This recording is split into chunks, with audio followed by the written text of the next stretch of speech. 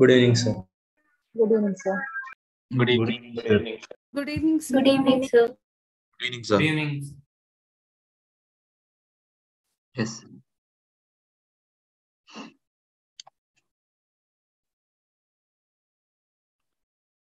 Good evening. Good evening. Good evening. Good evening, sir. Good evening, sir. Good evening. Is my network all right? Net audio, video, everything? Yes. Fine. Yes, Perfect. sir. Okay. Yeah.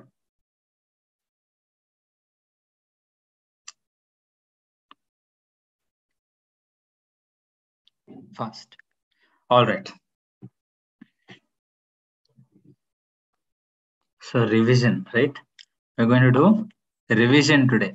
So revision ಮಾಡಕ್ಕೆ first we should remember, yes or no? Huh? Remember? Material, whatever we have thought, you remember or not? Yeah. If you have, okay, trust me now. If you have followed everything that I have said, right? Making a list of all the important adjustments, solving all the study material problems simultaneously, doing all the homework problems, writing down the theory, CAPS theory material as and when I complete the theory. ಇದೆಲ್ಲ ಮಾಡ್ತಾ ಇದ್ರೆ, right? So say material chapter, we did when? Which month we did material? Long back? Yes? I think in March. It should be in month of March or April, right? That is when we did material chapter. So by now you would have, you know, forgotten. Is what you will think. Yes, you feel like you've forgotten, but trust me, at the end of after this, you all will realize that it is not forgotten. It is there. Only thing is you have to recall. So let us recall now. Okay, but like I said, provided you have done everything that I have told. Yes. That is a big question mark. Yes or no? Huh? All right. Let's start. Material, right? Material chapter. We started off with material, so I'll go in the same flow as I have been doing the classes. All right. Material. Material we've learned, right? Direct material, indirect material. Yes, all the three different types. Then you've learned the classification of cost also, right? That is material, labor, and Expenses. material, labor, and expenses, and not overheads. Yes. So you have got direct material, indirect material, direct labor, indirect material, and direct overheads. I'm sorry, what is the direct expenses and indirect expenses. The sum of all indirect material, indirect labor, and indirect expenses is my Overhead. Overhead. all right. So with that, let's start. Material control, right? What is material control? It is the function of ensuring that I've split the definition in two parts. If you remember, it is the function of ensuring that sufficient goods are retained in stock to meet all requirements without carrying unnecessarily large stock. Excellent, Ramya. Yes, without carrying unnecessarily large stock. This is my material control. With this only, I had given link to the objectives. Yes. So first part of the definition, what did it say? Sufficient goods are retained in stock to meet all requirements. So this I had linked it to saying that there should be no understocking. Yes or no? If sufficient goods are retained in stock, I'm ensuring that there is no understocking and my production process is not hampered, right? But at the same time, without carrying unnecessarily large stock, this will link it to what? Saying that there should be no overstocking. Understocking so that there is no production process is not hampered. Overstocking, why? Because it shouldn't have increase unnecessarily my inventory cost. Correct? Yes or no? Right? This is what we learned. This is material control and objectives of material control. Again, you have other objectives which are incidental to this, but these are the two major important objectives of material control. Clear? All right. Next, we learned the fixation of stock levels. Yes or no? Fixation of stock levels. First of all, when I mean stock level, when I say stock level, what do I mean? Anyone? ROQ? No, ROQ are different. What do I say? That is one of the reorder quantity and all of, not that. When I say stock level, What I mean is the quantity of Stock. in warehouse or factory. Yes or no? The quantity of my stock, whether in warehouse, factory, or whatever, but the quantity of stock that I have. Right? So when I say stock level, it means the quantity of stock in the warehouse or factory and not the quantity of goods that I'm going to order. Right? So that is why ROQ formula is different. Yes, that will come later. Now we are only talking about fixation of stock levels. Clear? Yes? All right. So I had given a clear chart. Yes, remember one neat chart I had given. So if you remember the chart, you will remember all the formulas. Okay, let's revise that now. The same way I will do it. Same way I will revise the whole thing. Okay, so I said that stock level is equals to quantity of stock in warehouse or factory. Yes, all right. With that, we learned two important terminology or two important abbreviations. Yes, we learned the abbreviation what? C and P, correct? Remember, C and P. What do I mean by C, anyone? Consumption rate. Consumption rate. It's the rate at which, it is the rate at which units of raw materials are consumed. Whether per day, per week, etc. We'll see later. Yes, per day, per week, later, per month, that doesn't matter. But what is important is, it is the rate at which the units of raw materials are consumed. That is my C. Then P. What is P? Reorder period. Reorder period. Correct? Reorder period. That is period required for the goods to arrive, right? Once the order is placed. Right? Today I order the goods, it might come after 3 days, 4 days, or 5 days. The period of days or the number of days it requires for the goods to arrive at my factory or warehouse once the order is placed, I call it as my reorder period. All the formulas of fixation of stock level is dependent or based on this C into P. Clear? Therefore, when I say C into P, what do I mean? It is the requirement of material to cover the reorder period. Yes. So I need to ensure at least that much I should have. Yes or no? If I don't have C into P, right, then how will I function? Because today I have placed the order. If it doesn't come, right, so till the date or till the time the goods arrive at my factory, I need to have C into P. That is consumption into reorder period. That much amount of quantity of goods should be there with me. That is why I say it is the material requirement to cover the reorder period. Clear? That is my C into P, right? So again, now C and P, we have three different levels, right? That is minimum, average, and maximum. Minimum, average, and maximum. Same goes with my period. Clear? Same goes with my period. That is minimum period, average period, and maximum period. Clear? All right. So now, first one, we started off with what? Reorder level. Yes. First is my reorder level. What is the formula for reorder level? Maximum C Maximum into C maximum. into maximum P. Into maximum P. Why? Because we go with the conservative approach, right? Maximum consumption into maximum period let me have in my stock, so that at no given point of time I go out of stock. Again, one of the objectives of material control. So maximum C into maximum P. Next, so reorder level. Next we have maximum level. Maximum level is something more than reorder level. Yes or no? Correct? So we start off with reorder level. So reorder level plus something. Correct? Reorder Yes, level reorder plus quantity. something. What is the plus something? It is the reorder quantity. Why? Because I have placed the order for reorder quantity. Yes or no? That is why now we should understand the difference between reorder quantity and reorder level, wherein reorder quantity is the number of units ordered per order with the supplier. Right? Number of units ordered per order with the supplier, and reorder level, at reorder level, you place reorder quantity, correct? At reorder level, you place the order which is reorder quantity. Clear? Yes? All right. Now, what is the formula now? ROL ROL plus ROQ minus average C into average P. Minimum C into minimum P. Maximum, Allah. Maximum in the, if you remember, what did I give you the connection to remember? From maximum, let me remove minimum. Yes, so that the value is as high as possible. Correct? Since I'm arriving at maximum level, I need to ensure that the value is as high as possible.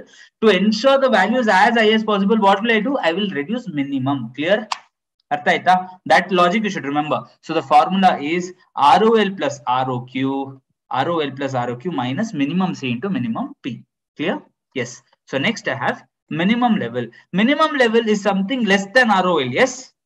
Something less than ROL. Here what I do, ROL minus, yes, now you tell me. Average C into Average C into average P. Clear? So here you have average C into average P. Next you have danger level.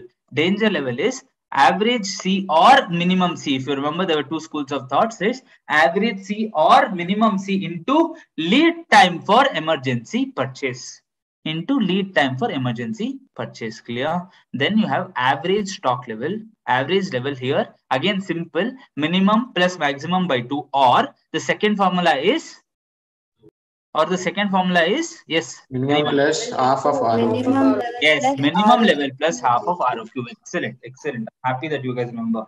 Minimum level plus half of ROQ. Clear? Yes. Right. Reorder period is also known as lead time. Yes. Emergency lead time I told. Correct. Reorder period is also known as lead time. All right. So now end. What we end with what? The relationship. Maximum level is more than reorder level. Reorder level is more than minimum level. Minimum level is more than danger level. Right? If you remember all of these things, 100% you can recall everything. Yes. Let's summarize everything. Yes. First one, reorder level is Maximum C. Maximum C into maximum P. Yes. Maximum C into maximum P. Next, maximum level. ROL plus ROQ ROQ plus minimum C into Plus minimum minimum C to minimum P. ROL plus R, very simple to remember. Some of them are still not, getting the hold of it. Very simple. ROL, you start with ROL first, okay? ROL ke to maximum because conservative approaches. I have explained you the logic of what is C into P. So ROL is maximum into maximum. Next, maximum level is something more than ROL. So ROL you will add ROQ because ROQ gets added to your stock, right? But you have to minus something because during that C into P period, something gets consumed. What gets consumed is minimum, so that the maximum value is retained, right? So maximum level is ROL plus ROQ minus minimum C into minimum P.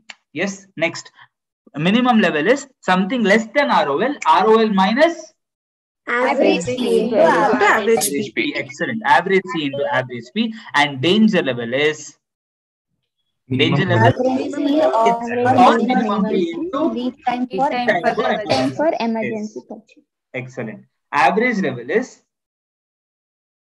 fast. minimum level plus maximum level divided by 2. Minimum plus maximum by 2, or minimum level plus half ROQ. Half of ROQ. minimum plus half of ROQ. All right. Yes. Next, EOQ formula. What is the EOQ formula? What is economic order quantity? Root of 2AB by root of 2AB C. Square root of 2AB by C, wherein A is what? Annual consumption. Annual demand. Yes, annual demand or requirement. B is buying cost or ordering Cost or ordering cost per order. C is carrying Cost per unit. per annum. So our economic order quantity formula is, I asked what is EOQ, you gave me the formula, let me say the formula. EOQ is equal to square root of 2AB by C, where A is the annual demand or requirement, B is the buying cost or ordering cost per order, and C is the carrying cost per unit per annum. Yes, but what is EOQ? It is that level of quantity. Yes, now tell me what is EOQ?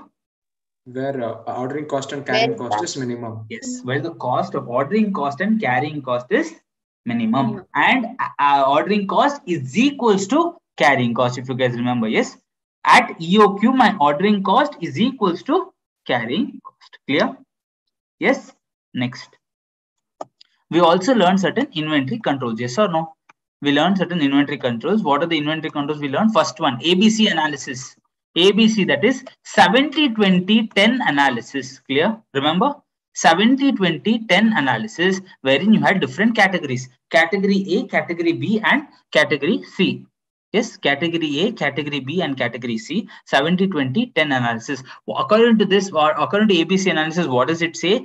70% of the value will hold only 10% of the quantity. Yes, 70% of value will hold only 10% of the quantity. Therefore, you give 70% of importance to this category, and this category is A category. Yes, A category of inventory has 70% of value, but only 10% in quantities. Therefore, you give 70% importance to it. In my example, I had given automobile industry example, if you guys remember, right? Automobile industry example, category A would be my engines, if you remember. Yes, if you guys can recall and appreciate. Next, B. B is 20% of value and 20% of quantity. Therefore, you give 20% importance to this level of, or this category of inventory. And the example we had given was tires. Right? Example we had given in the automobile industry was tires. And last but not the least, category C, it has only 10% of the value, but 70% in quantity. 10% of value, but 70% quantity. And example we had given was spare parts, right? That is, nut, bolt, screws, etc. Yes, all of you understood. This is my ABC analysis, and if you remember, we solved a question on this as well, right? And I told you, and I told you guys that you don't have to go exactly at 70, 20, and 10, but somewhere nearby. Yes, so that problem you guys go through after this, so that your concept is clear. I won't be solving the ABC problem today. It's quite easy. Conceptually, you need to understand, but solve it. Clear? Next, FSN. Right? First one was ABC. Next is FSN. That is fast moving, slow moving, and non-moving. All this was based on movement of goods. Yes. What is the keyword we told for FSN? Anyone? Frequency. Frequency. Excellent, Aditi. Yes. Frequency. So first one was ABC, and the keyword there was total value. Why did I say total? Anyone? Why did I stress on the word total for ABC? Because of it should not get, you should not get confused with one more category, HSN. HSN is what? HSLN. Per unit. Why? HML, that is high cost, medium cost, and low cost, is on per unit. Yes, we do the distinction based on per unit. Therefore, very important, ABC is always on total value. Clear? Right? I'll come to HML later. First one is ABC is total value. That was the keyword. Next is fast moving, slow moving, and non-moving. That is FSN. And here the keyword is frequency. You remember, right? So frequency. All right. Next. Fast moving. What did I say? It's a conversion of raw material to finished goods, right? Here, what happens? Raw material gets converted to finished goods at a very fast cycle, right? And replacement or replenishment of inventory is very fast, right? So the turnover, inventory turnover ratio, Aishwarya, inventory turnover ratio is very fast. Yes, inventory turnover fast. Next, slow moving. That is, here the conversion of raw material to finished goods, it is slow, and replacement of frequency is also slow. What is the example I've given you guys? Remember, for fast moving, slow moving, and non-moving. Anyone recalls? Yes. Shop. Chemist shop. Yes, excellent. I've given chemist shop example. So if you remember, fast moving. So all this Dolo 65 and all of this, he's very fast moving. Yes, every day somebody, the person comes and procure these medicines. He'll keep it very close to him. Some things are just slow moving, right? Slow moving. Movement is there, but little slow. That will keep him a little far. Whereas non-moving, that is very rare, extremely rare moving. He'll keep it very far, stored very far away from him. Yes, this is the example I've given. Next we have vital, essential, and desirable. What? Vital, essential, and desirable. That is VED. What is the keyword here? Criticality. Criticality or importance. Excellent, Chandan. Criticality or importance for production of final product. Yes. So here, vital. What does it mean? If vital, these goods are not there, means my entire production process is interrupted. Yes. It interrupts my entire production process. That is why it is very important, vital, and therefore attention we give is extremely high to this vital category of inventory. Next, I had essential. Right? This is what happens is, even if this is not there, I can have the product, but it will be substandardized. Right? If essential level of category of goods are not there, also I can finish the product, but it will be substandard level. Yes, so there is substandardization. Next, you have desirable.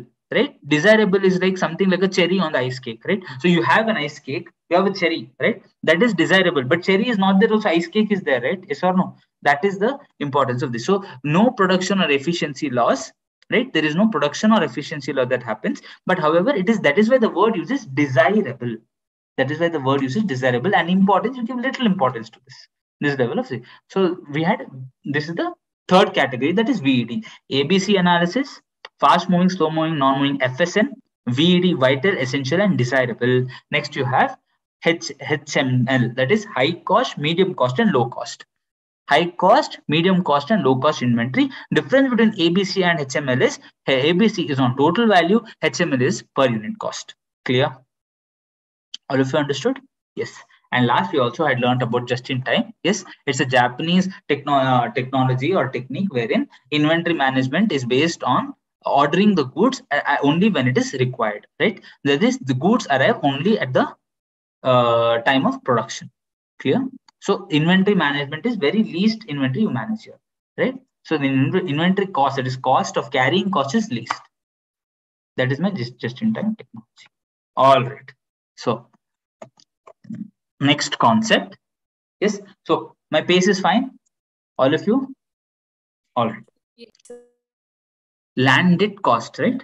We'd also learned about what is landed cost. Anyone? What do you think? What do you remember? Landed cost is?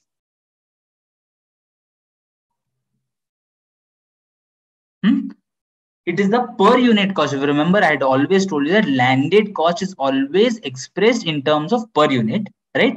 So landed cost, the cost of raw material, which is expressed per unit in order to ascertain the price at which it should be issued to production, right? Simple. What is the cost of your material, right? We find out what is the per unit cost of the material. That itself is the landed cost, right? Landed cost, right? At what cost it has come to my factory or warehouse, in what should be included, what should not be included. I told you guys, I've given a list, right? I've given a list of what are the things that should be included in this, what are the things that should be excluded. We'll discuss that also, don't worry. I'll give you I'll recall the examples. Let's revise the examples also, because I think that this concept nobody remembers. Okay, so landed cost is, refers to the cost of raw material.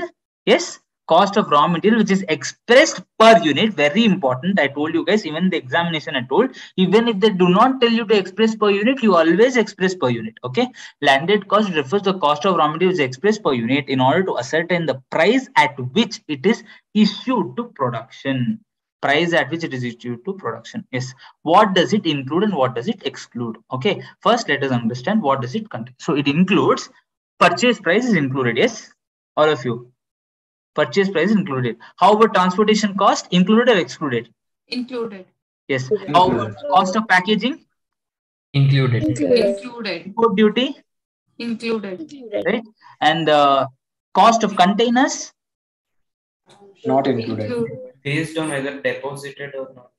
Excellent. Whether refundable or non-refundable, you will decide whether it is included or not. Cost of non-refundable containers will be added to the cost. Cost of refundable containers will not be included in the cost. Yes. What will be excluded? GST.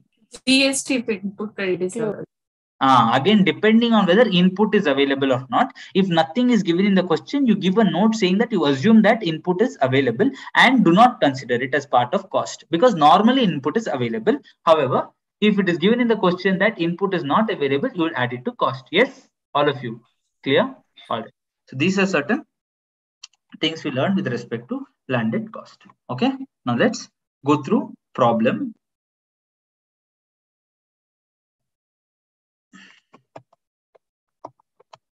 RTP May 22. I think we solved. I had actually solved. So I'll be going through all the RTP problems this time. Okay. But I think this RTP problem, especially I had solved in the class also. Don't worry, Angantana, I work solve model anta heltalla. I'll solve it again. Okay. RTP problems. Yeah.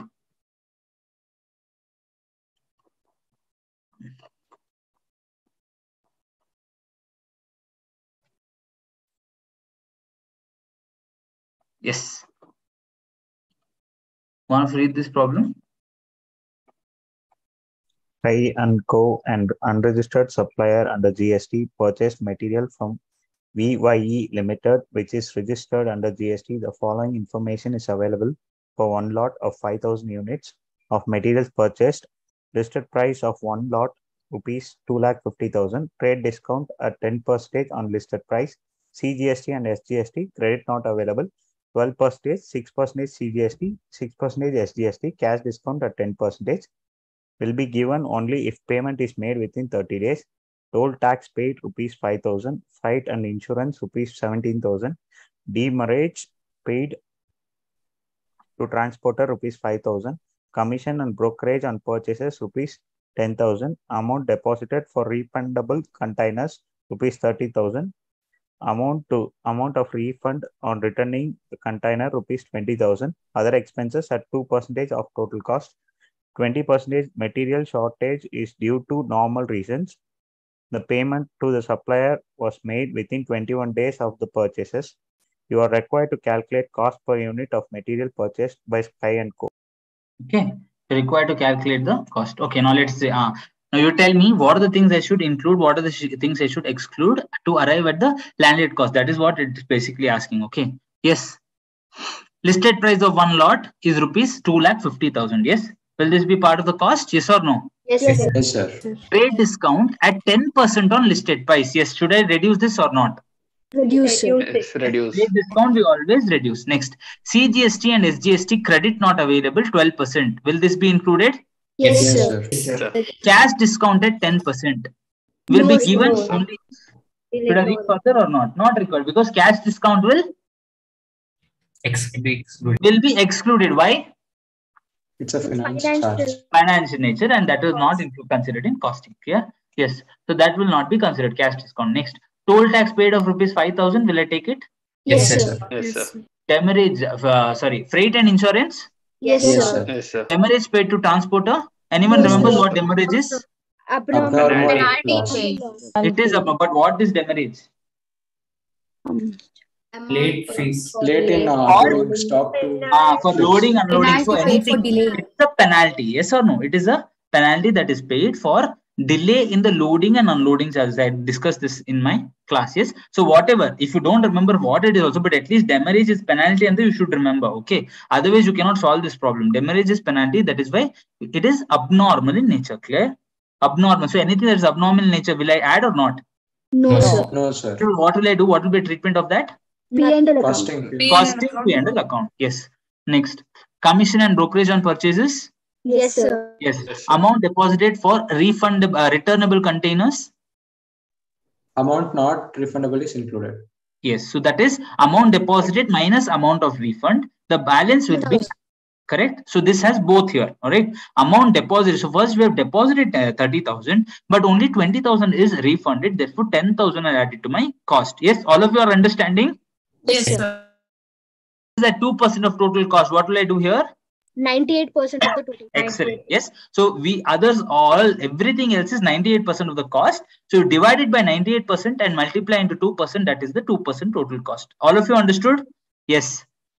20% of material shortage is due to normal reasons. What will I do here? 20% of material shortage is due. Yes. Do nothing.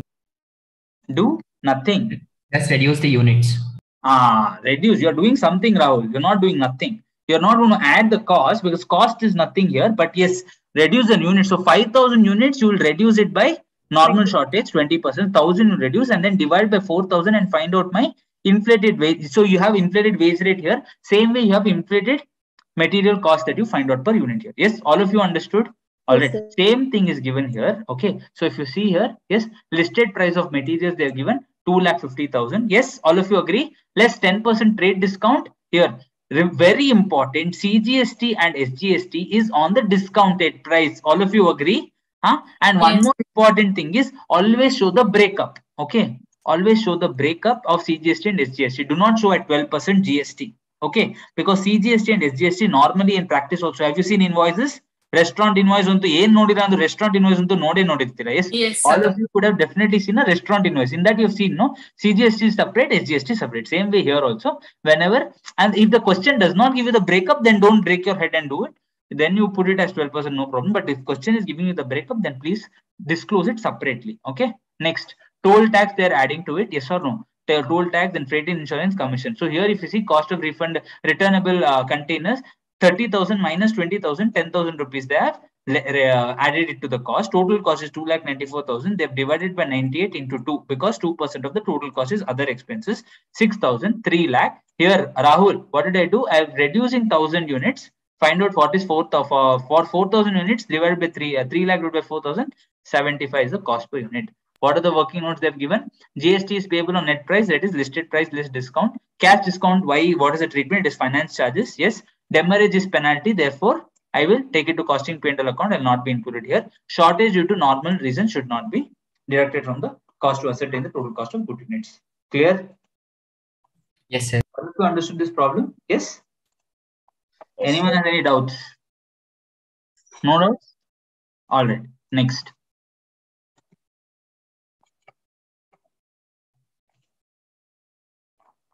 Suggested answer, there is a problem. Let me go through that. Very simple. This is your December 21 question paper. See, these kind of questions also come. Lottery questions. Yeah. Yeah, one of you read. So not visible, sir. Oh, it's not visible. Sorry. Okay, before I go there, let me just go through your theory portion once. Okay, R2E theory. 1 second.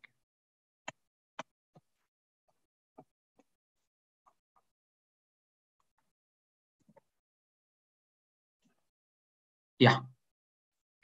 This is visible? Yes, sir. Yes. Yes, sir. No? All right.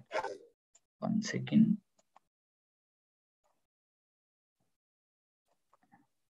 Yeah, one of you read.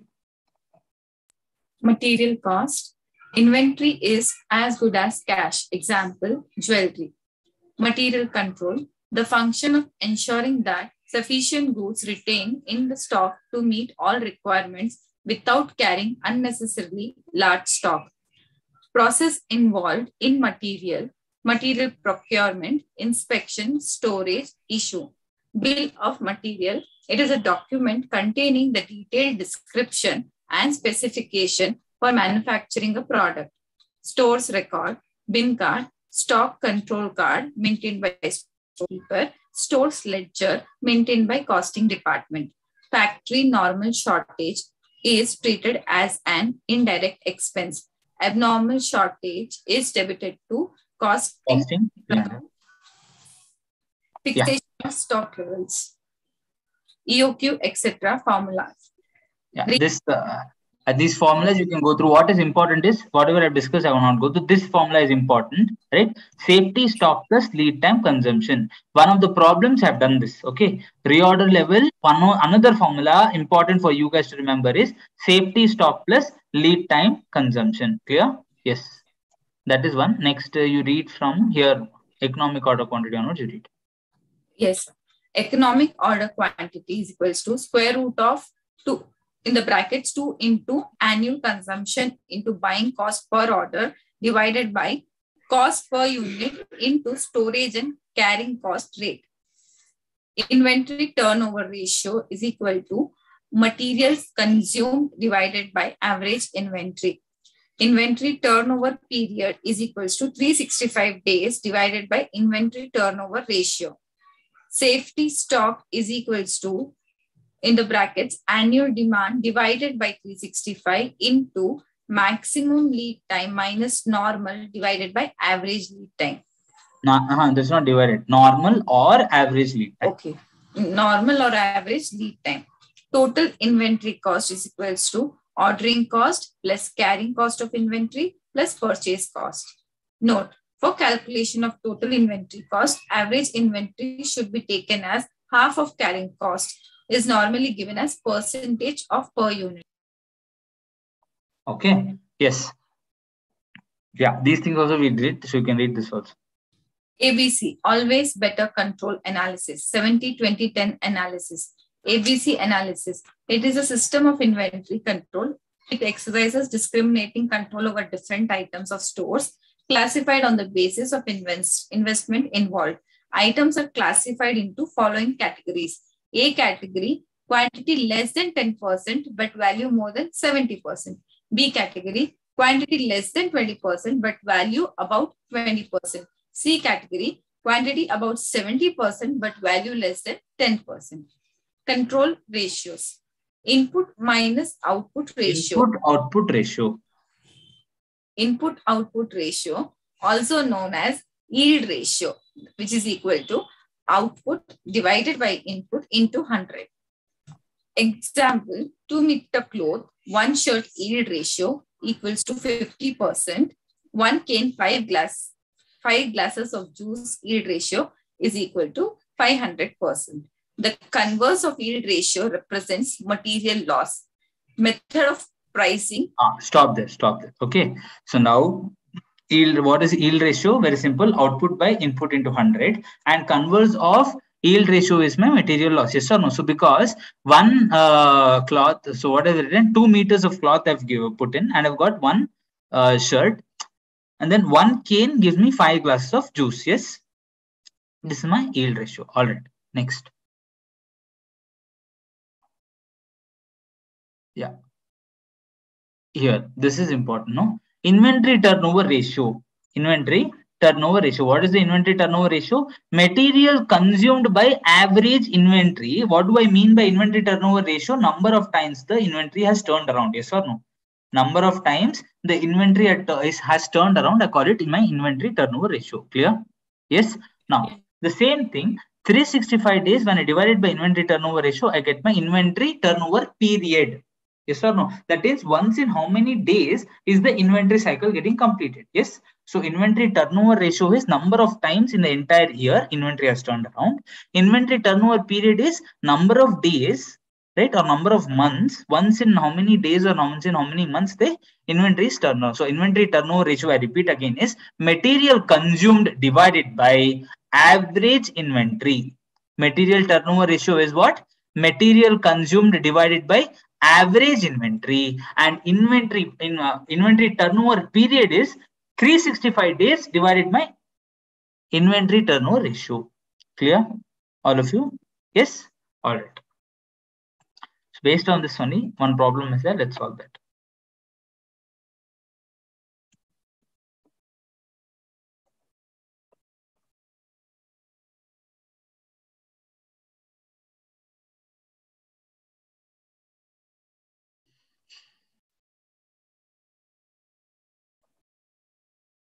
Yeah. Can you guys see this? Yes. All right. Yes, read the problem. XYZ Limited uses two types of raw materials, material A and material B, in the production process and has provided the following data for the year ended 31st of March 2021.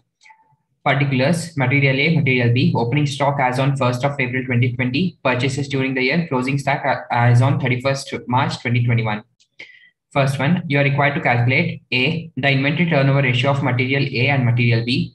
B, the number of days for which the average inventory is held for both materials A and B. Second one, based on above calculations, give your comments. Assume 360 days in a year. Okay. So very simple, no? What is there? Nothing. What is the formula I told? No, first one they're asking is inventory turnover ratio. What is the formula for inventory turnover ratio? Materials consumed by Materials average divided The by average average inventory. inventory. Material consumed. Now what should I do? Opening stock plus Purchase minus minus closing closing stock. Simple. Opening stock plus purchase minus closing stock. I get my material consumed. What is average inventory? plus closing by 2. Closing by 2.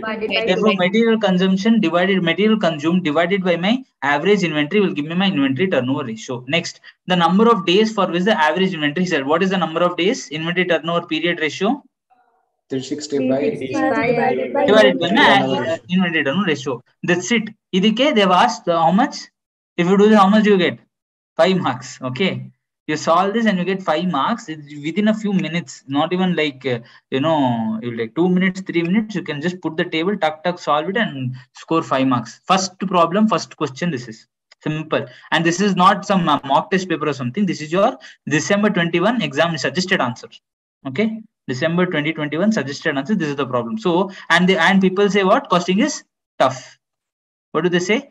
Costing is tough. So that is why what I say is, all topics, right? Do not skip anything. There will be certain things that may be complicated. I understand some problems like standard costing and all, some problems that too. After Shetty sir has taught, I don't think anybody should find it difficult. But say you find it difficult, even then, at least the formulas and basic problems you learn. Because if they give problems like this, can't you solve it?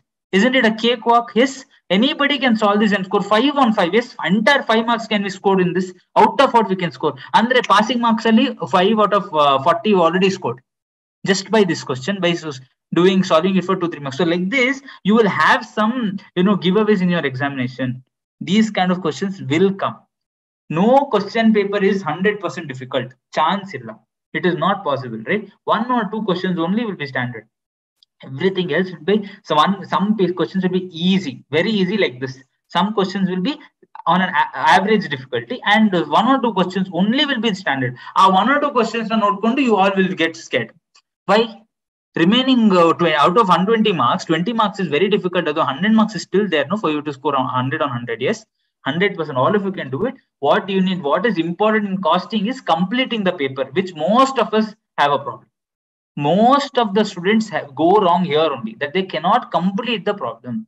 Costing, and many of them, I have so many students say, sir, I could solve only 70 marks. Sir, I could solve only 65. Sir, I could solve only 80 marks. That problem, that is where your preparation comes. That is where your preparation is important. So till now, right, you have already know how you have studied, whatever you have prepared. But we are having revision session for the first time for your batch in between the classes only. So that you can start from now only, you get that push and you start solving now. You have to improve your pace, guys.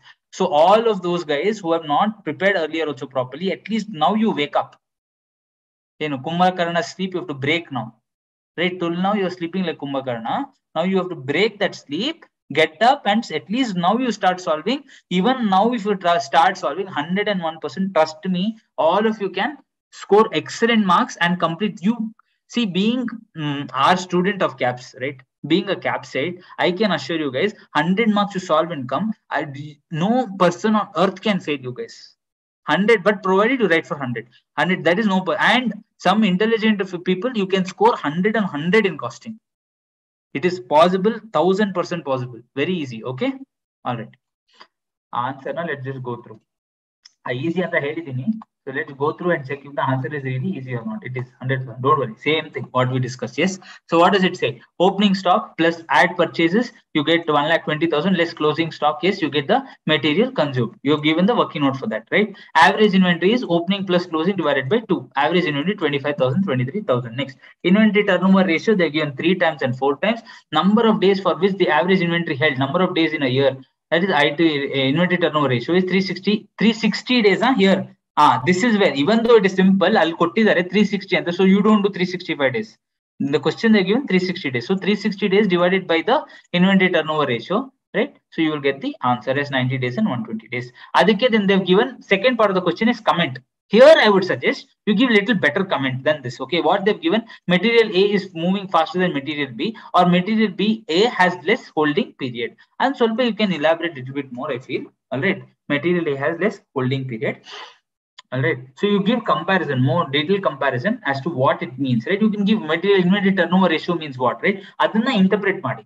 So for example, inventory turnover ratio means what? Number of times the inventory is turned around. So you can tell that 4 times inventory, material A, inventory has turned around 4 times, but material B has turned around only 3 times. And then you can give observation on even this thing, number of days. It is held for 90 days. It is held for 120 days. Why? Again, you give link because 4 times anta idu kammi ide. Yes, inventory turnover ratio is higher andre number of times your number of days will be shorter. Yes or no? If my inventory turnover ratio is higher, common sense, my inventory holding period will be shorter. Yes, because A has 4 times the 90 days. And these sort of little bit linking you give, that is a CAPS answer. Got it? That's a CAPSAT answer, right? This sort of linking you give 5 on 5 you will get. And see, even if you write this, maybe he'll give you 5 marks because suggested answer is saying, and suggested answer is not the answer script which is given to the evaluators, for your kind information. That is not. They have a different valuation set on. That is what the IC always gives a disclaimer. My suggestion is, right, if you cannot get, you write so much, no problem, you will still get 4 marks, 4.5 or 5, whatever. But if you give an answer like this, that to first question, whatever you attempt, no, whether you will attempt first question or not, I don't know, but if you give an answer like this, it will take hardly 30 seconds more, right, to give. You will impress the evaluator. Even if you don't score, see, maybe you have not written, maybe there's a student X and the CAPSET, right? CAPSET gives an answer like this, the other student gives normal answer. It is as per that. He would have got probably, say, both of you get same marks, 5 on 5 with both. But what I'm saying is, when you give a link like this, you will, impress the evaluator, and then he's somewhere you will influence. See, at the end of the day, remember, this person who is evaluating is not a machine. He's a human being, right? So, and remember, whenever he's writing, so many question papers he has, answer papers he has, right? Yours is one among them, must. So how you stand out is important. And I'm talking mainly to those guys who are aiming for a rank. Okay. I'm talking mainly to those guys who are aiming for even otherwise you can do all of this, right? But if you're aiming for a rank, no, this is really important. You have to impress the evaluator. Okay. All right. So with that, I think my material chapter is revision is done.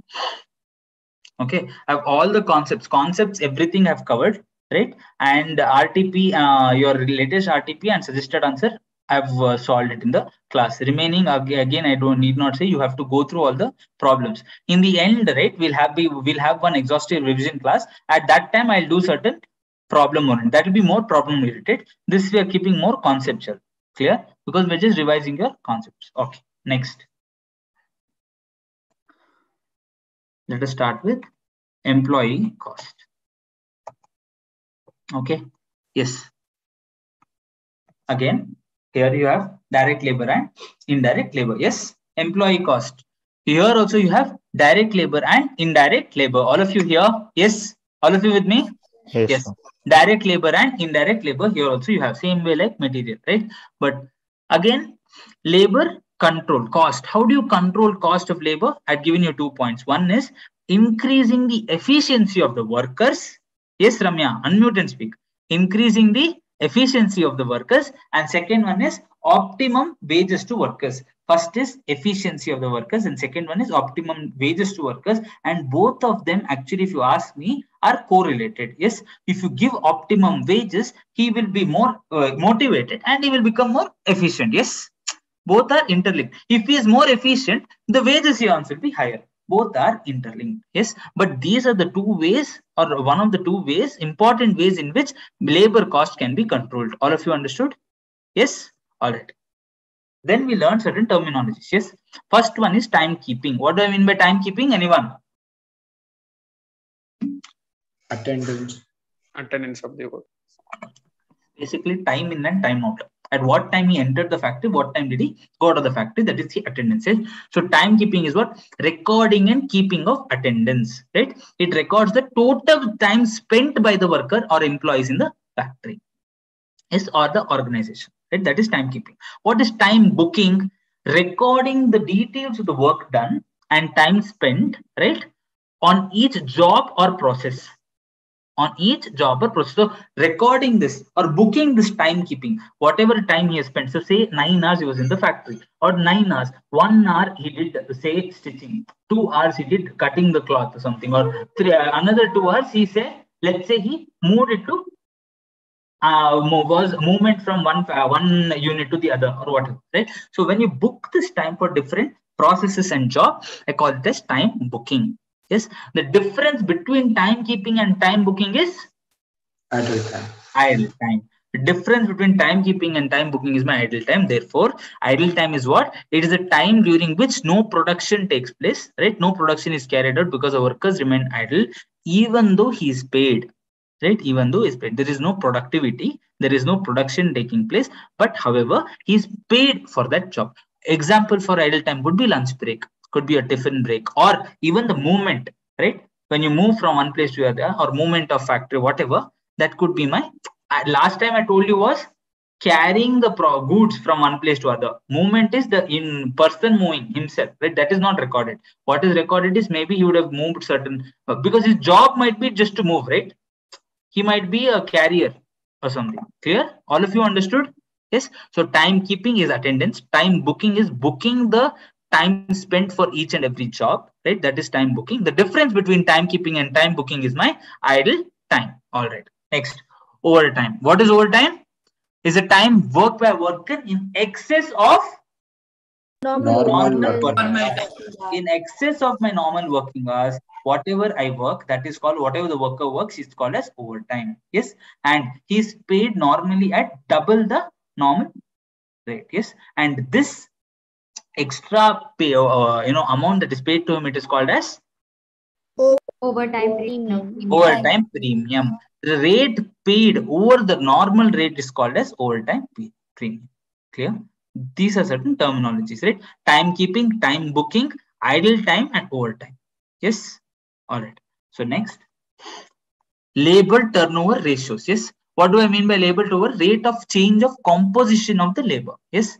Rate of change of composition of the labor force during a particular period, I call it as labor turnover. Yes, high labor turnover shows instability in the organization. Yes, remember, high turnover, labor turnover shows instability in the organization and therefore might affect how the functioning of the organization and will affect the profitability indirectly. If you remember illustration 15 recently, I solved at the last problem, right? How labor turnover affects the cost. Clear? That is one of the examples. All right. Next, what are the different methods of calculating this or formulas to calculate this labor turnover? First method is the separations method. First method is the separations method, where the formula is number of separations divided by my average workers during the period. Yes, number of separations divided by my average workers during the period. What do I mean by separations? Those employees who have left the organization. It could be for any reason, either due to resignation, retrenchment, transfer, etc. Could be anything, but as long as he has left the organization, right, I call it separations method. Number of separations divided by my average number of workers during the period. Yes. Next is my replacement method. Replacement method, that is here formula is number of replacement divided by average number of workers during the period. What do I mean by replacement? Replacing those vacant positions created because of those employees who have left the organization, right? That is replacement.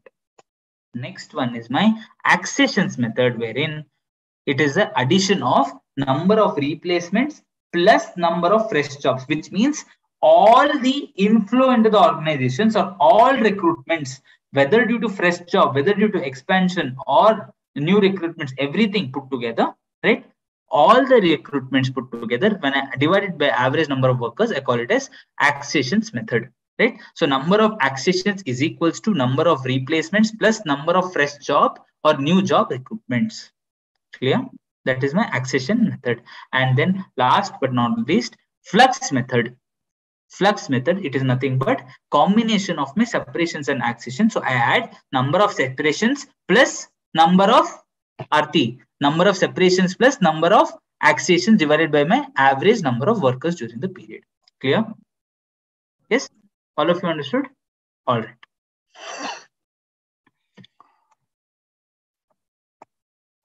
Next, we learned certain formulas, right? So what are the ways to ensure labor cost is controlled? I told you one is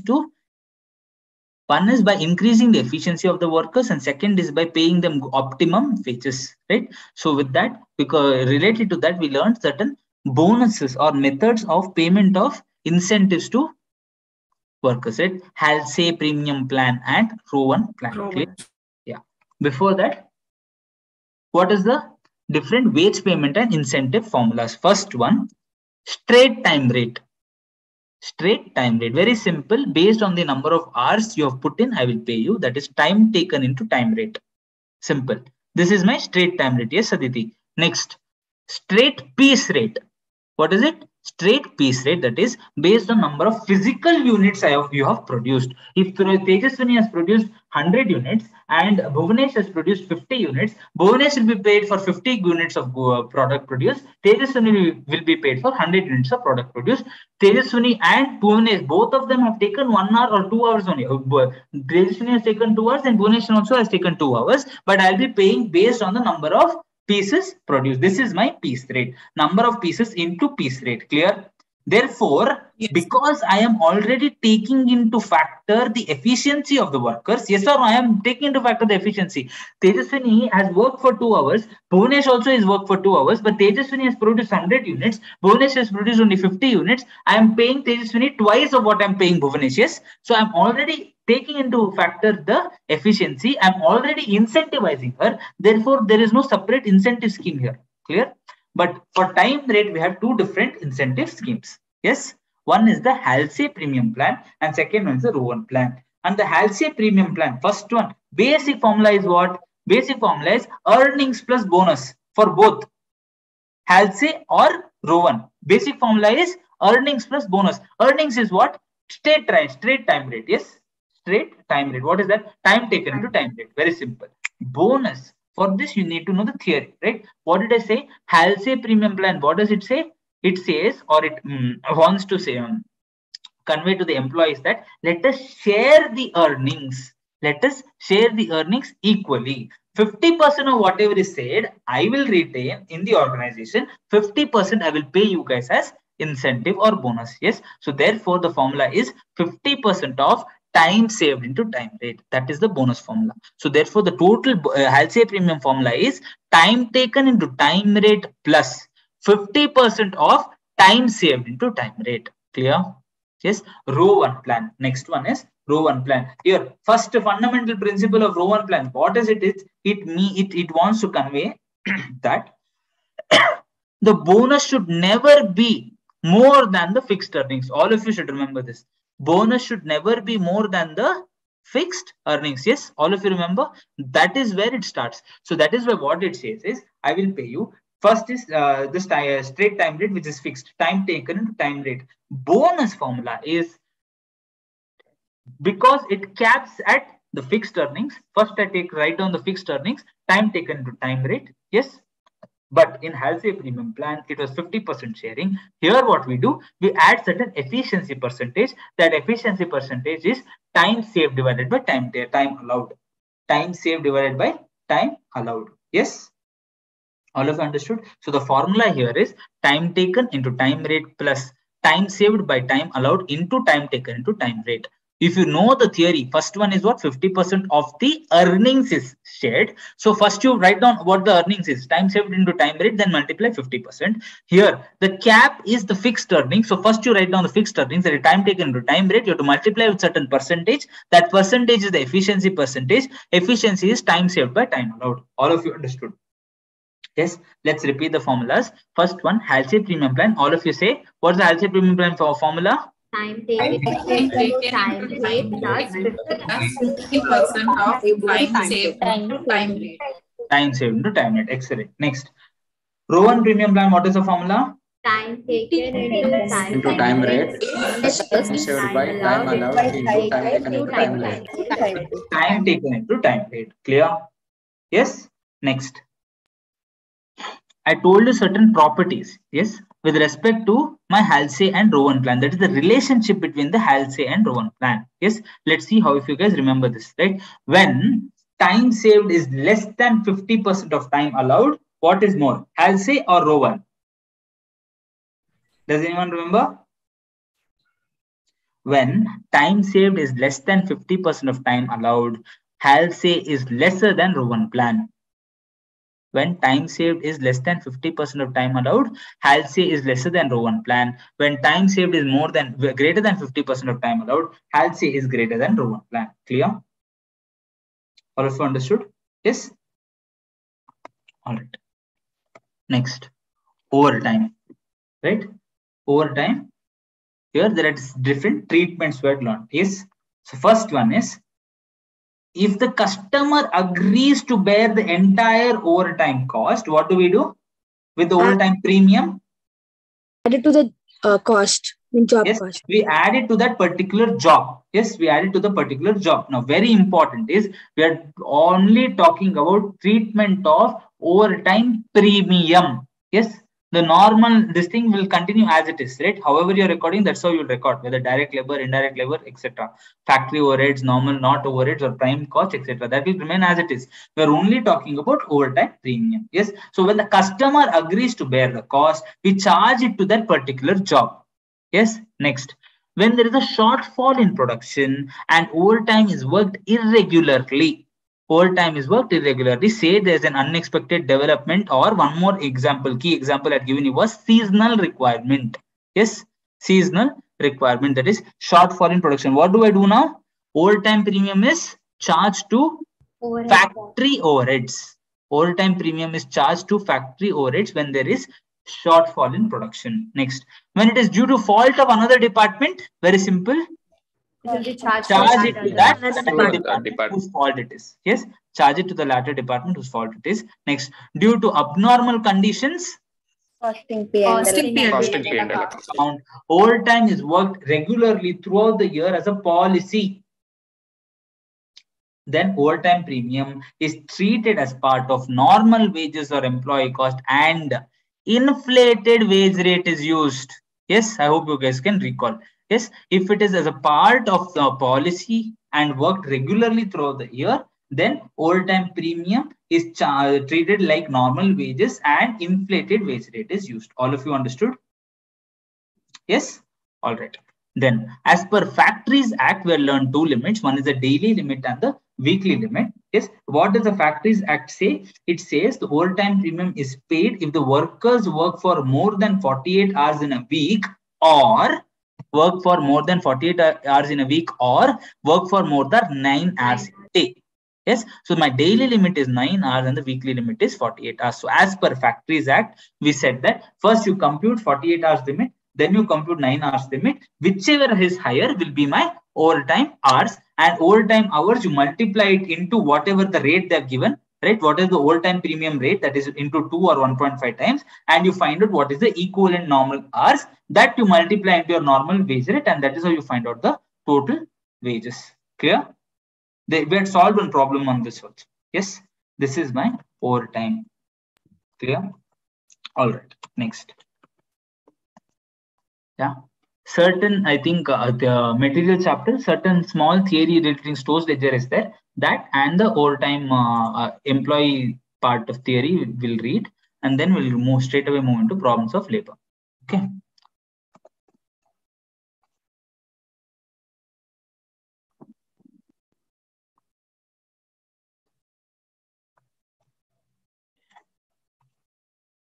Yeah, I think some small concept, two bin system had not covered. Two bin system, very simple. There are two bins here. One is large bin and one the smaller bin. In the smaller bin, what do we keep? Reorder level. Yes. So under this system, one small pot should stock the quantity equal to the reorder level. Right. First, the large part is emptied. After that, you come to the and use the smaller bin where ROL is come. Obviously, when you come to the smaller bin, you play at ROL, ROQ is placed. Yes. At ROL, reorder quantity is placed. So that is my two bin system. Then VED we already learned, right? VED we have learned. Next, very important here, important treatment. This is with respect to my stores ledger. This is with respect to my stores ledger. Okay, here, what are the treatments they've given? Next, returns to vendors. Whenever you return goods to your vendors, it is similar to issue. Yes or no? It is similar to issue. And at what rate we do it? Rate at which it was supplied to me. Yes. So vendor A has given me goods, right? Vendor A has given me say 10 goods. Yes. Vendor A has given me 10 goods, out of which 2 goods I'm returning it. He had given me at the rate of 100 rupees per unit. So I will now record the issue also at 100 rupees. All of you clear? Yes. All of you understood. All right. Next.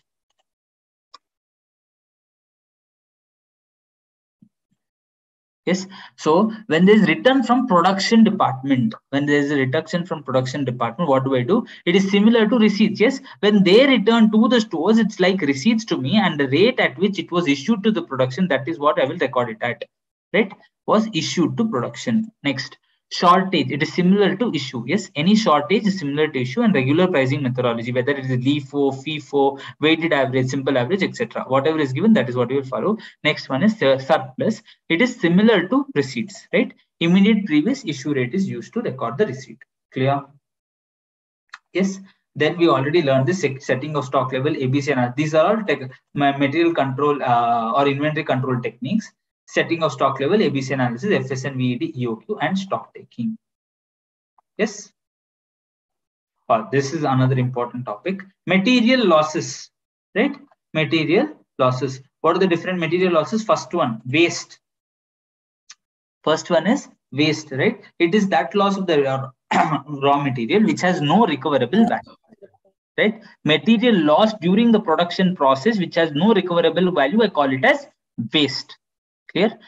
Next, scrap. The important, the terminology I had used here was, it is incidentally produced. Yes, scrap is incidentally produced, which has low recoverable value. Yes, incidentally produced during the production process, which has low recoverable value. I call it as scrap. If you remember, sawdust was the example, right? Sawdust, right? Next, defective, right? Defective. It is the final product with certain defects, right? Which can be rectified economically. Yes, which can be rectified economically by spending certain additional amount. That I call it as defect, right? So a scratch on the watch glass, if you remember, that can be rectified economically. This is a defect. Next, obsolete, right? Obsolete. What do I mean by obsolete? It will become outdated because of a change in technology, change in fashion. Best example is typewriter. Best example is typewriter. Last one is spoilage. What do I mean by spoilage? It is so badly damaged that I cannot rectify it economically. Yes, I cannot rectify it economically. That is why I call it as spoilage. Clear?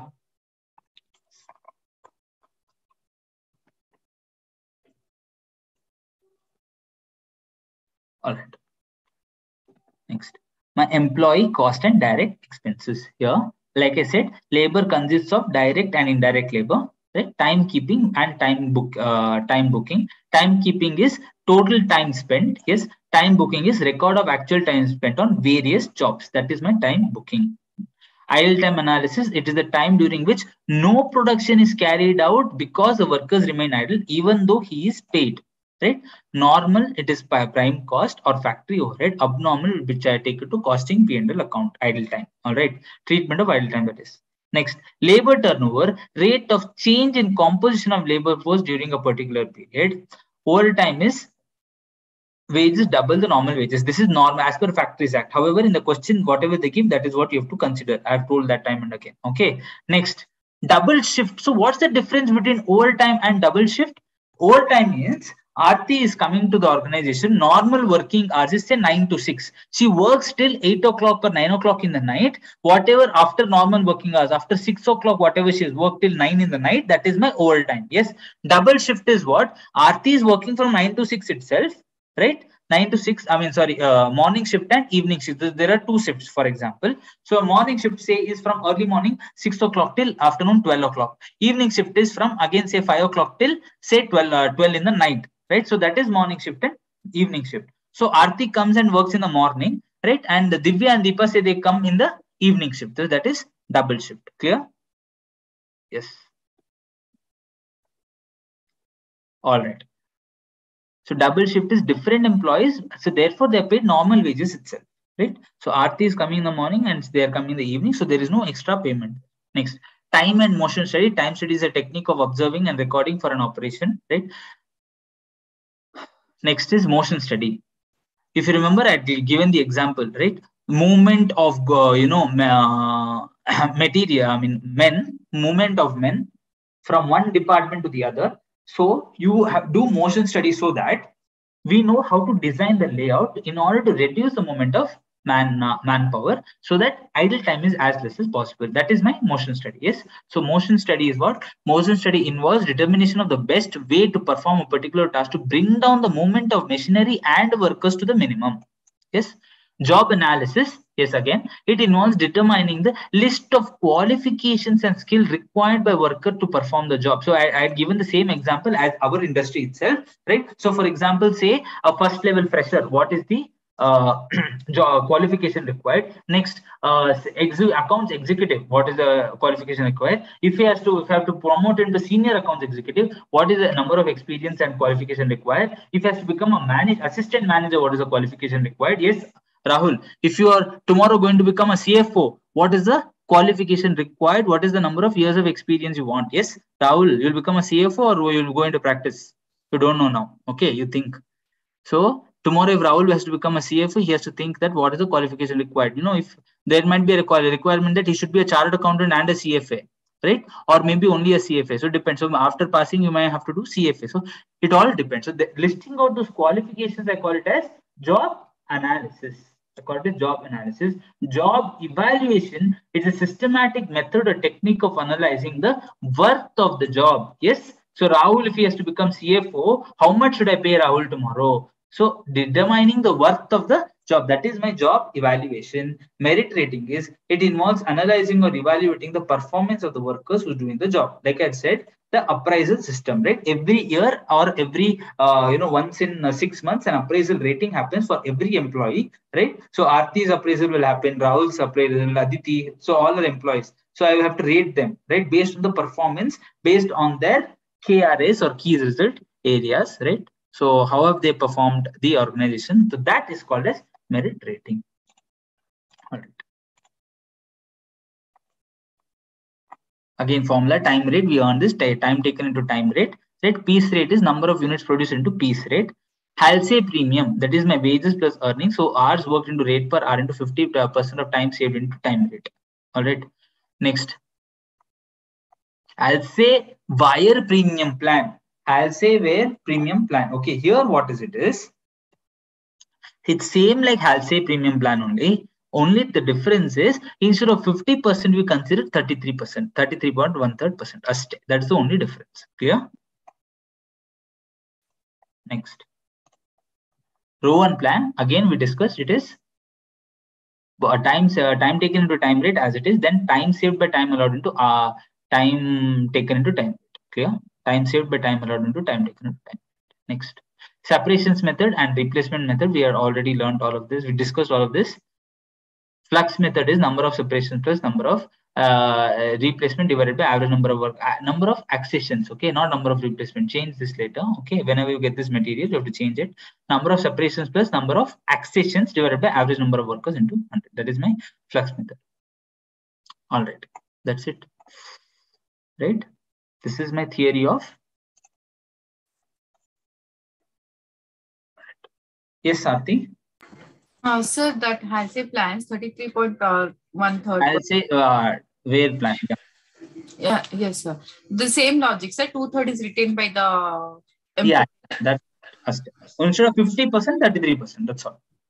Okay. There it is 1/3, 2/3 ratio. Here it is 50-50% ratio. Okay. That is, I normally it may not be asked in your exam. Don't think it's covered in your study material also. Right? Earlier it was there. Since it's just a slight deviation from this, I thought we'll just cover it off so that in case they ask in the examination as a bouncer question also, you should be in a position to answer on Thursday. But more or less, it may not be asked. Okay. Normally, you just this is what is the 50% one only they'll ask. Okay. Yes. Clear? All right. Okay. Now let's go to the RTP, May 2022.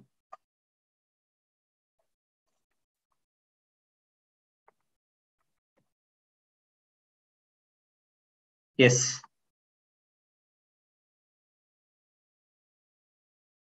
Yeah. One of you read. A total of 108 labor.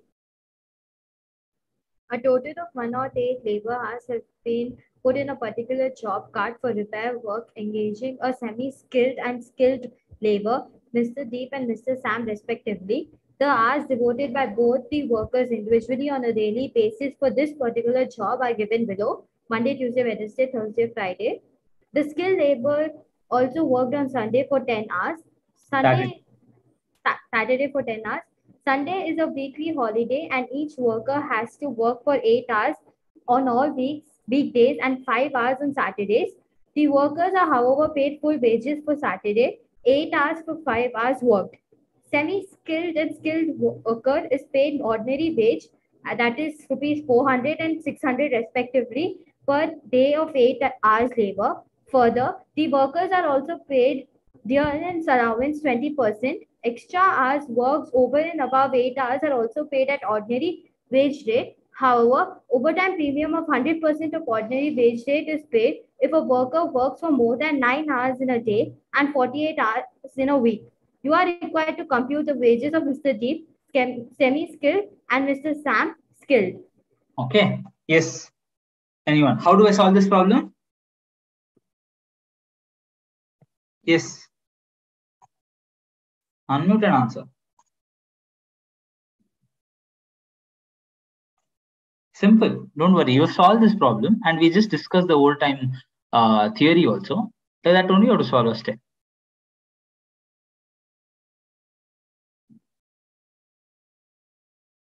Okay.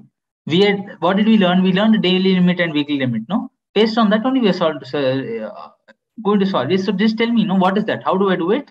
Sir, Yeah. like we'll list out all the things, and then what is the number of hours that is above 8 hours will also be listed, and then above 9 hours will also be listed, and to that above 8 hours, that means, for example, for 8 hours, 10.5 minus 8, to that we will actually give a normal wage rate, and which is above 9 hours will give a overtime. Overtime. But how I had done and how I had solved, very simple. It was not so complicated. How I had done, if you remember, I just wrote down all the hours. Monday to Friday, I wrote down all the hours. I minus 9 hours from it. Why should I again bifurcate extra hours, this, that, and all that? Is the question asking? No. That ICI simply they want to complicate, so they're doing. Yes. How I had done, very simple. Monday, Tuesday, Wednesday, Thursday, Friday, I read everything. So I total. So I write for 10.5. Is it more than 9 hours? So we overtime premium here. What is so this question now? That is important. Okay. This question, what does it say? For overtime, what does it say? More than 9 hours. Yes, it says more than 9 hours. So whatever is more than 9 hours, only that I will consider. So here 10.5 minus 9, 8 is not greater than 9. So this will become 0. 10.5 minus 9, 9.5 minus 9, 10.5 minus 9. Whatever it is, I will add. Yes, that is based on my daily limit. Based on weekly limit, what should I do? Add all the days and see if it is more than what? More than 48 hours. And then what do I do? Next step is, what do I consider? Whichever is higher. Whichever is Higher. Are you sure? Yes, sir. Yes, sir. Oh, yeah. This is little tricky. Okay. I'll tell you why. First round, you may not get it easily. Okay. So concentrate. Okay. Previous ICA study material problem. I knew that most of them may have this, may not get it at the first go. That is why I've taken out the ICA study material also. All right. Here, let us see. Similar problem. This is all of you. Illi one employee they've given like this, right? So if you see same thing, 10.5, 8, 10.5, 9.5, 10.5, same figures they've given. Okay. Only thing here vertical, they're horizontal they've given, so that it looks like a complete different problem. That's all. Okay. And here 3 employees are there. There are only 2 employees are there. Here what they be told, this guy is 0, right? That is a semi-skilled or something is 0. Skilled worker has worked even on Saturday for 10 hours. That's the only difference. Yes. Now problem is here. Now read this now. Any one of you read this from here. Overtime is paid twice of ordinary wage rate if a worker works for more than 9 hours in a day or 48 hours in a week. Wait, again, read it.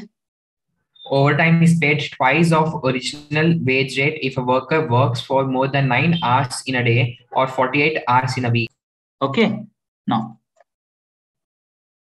where is that? Here. Yeah. Read the same sentence here. That this part, last from here. Extra hours worked over and above 8 hours are also paid at ordinary wage rate. However, overtime premium of 100% of ordinary wage rate is paid if a worker works for more than 9 hours in a day and 48 hours in a week. What's the difference? Or and. Here they have given just premium. They have given both. So now you understood at least wordings. Now I will read. Okay. What does it say here? From here, extra hours you leave. I've told you guys that extra hours is not going to impact your calculations. You go back and solve this problem again. Which problem? Which I had solved in the class. I have to go through that again. Okay. But it's important for me to explain the difference here. Okay. Extra hours worked over and above 8 hours are also paid at ordinary wage rate, which you already know, right? Because it doesn't matter. 9. That's why if you remember my calculation, I always considered 9. Okay. However, if they say it is paid at 1.25, then you solve like how study materials problem. Then you make one more column and then do all of that. Okay. Now, overtime premium of 100% of ordinary wage rate is paid if a worker works for more than 9 hours in a day and 48 hours in a week. Is work for more than 9 hours in a day and 48 hours in a week. So now what happens is, it is not whichever is higher. It is not whichever is higher. Both the conditions have to be satisfied, right? If it's work for more than 9 hours in a day and for 48 hours in a week. So now what happens is, first I have to check whether he has worked for 48 hours in a week or not. Only then the 1.5 hour condition will apply. Yes, because one of the days he would have worked. First I will check whether the 48 hours condition, yes, 48 hours condition is met. Now my condition is satisfied. Now what I will do is, I will go by individual days itself. Right? I will go by individual days itself. That this is the cumulative condition. First 48 hours, yes, applies. Has he worked for more than 48 hours? Then I will work for that. Clear? All right. So that problem you have to serve A or B, whichever is higher. In this problem, first consider whether 48 hours condition satisfied. Condition satisfied. Then you do as per day calculation, and based on per day calculation only you compute the overtime. Do not go back to 48 hours again. All of you understood? Yes. Let us go to the problem now. All right. Okay.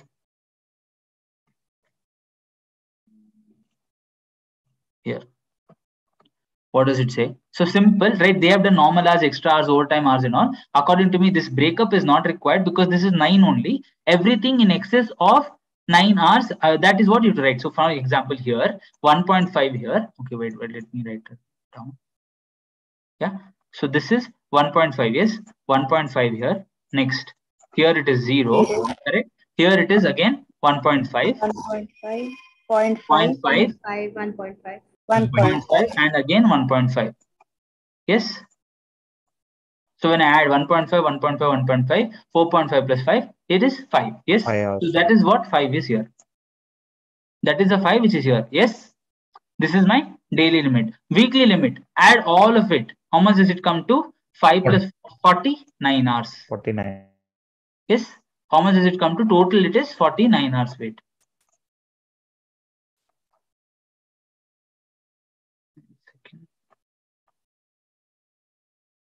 All right. Total it is how much? 49 hours. Yes. So is it more than 48 hours? Yes, sir. Yes, sir. Is satisfied? Therefore, now I will calculate overtime premium on 5 hours. Okay. Now I will calculate the overtime premium on 5 hours. So that will become 5 into 2, 10. Correct? 10. So now how does this 54 come? If you remember my equation, how I had done is 49 is the total number of hours. From that I remove this 5 hours. Yes. I remove the 5 hours. So that is normal hours. It becomes 44 hours plus 10 hours. That is 54 hours. Yes. Normal hours is 44. Yes or no? 49.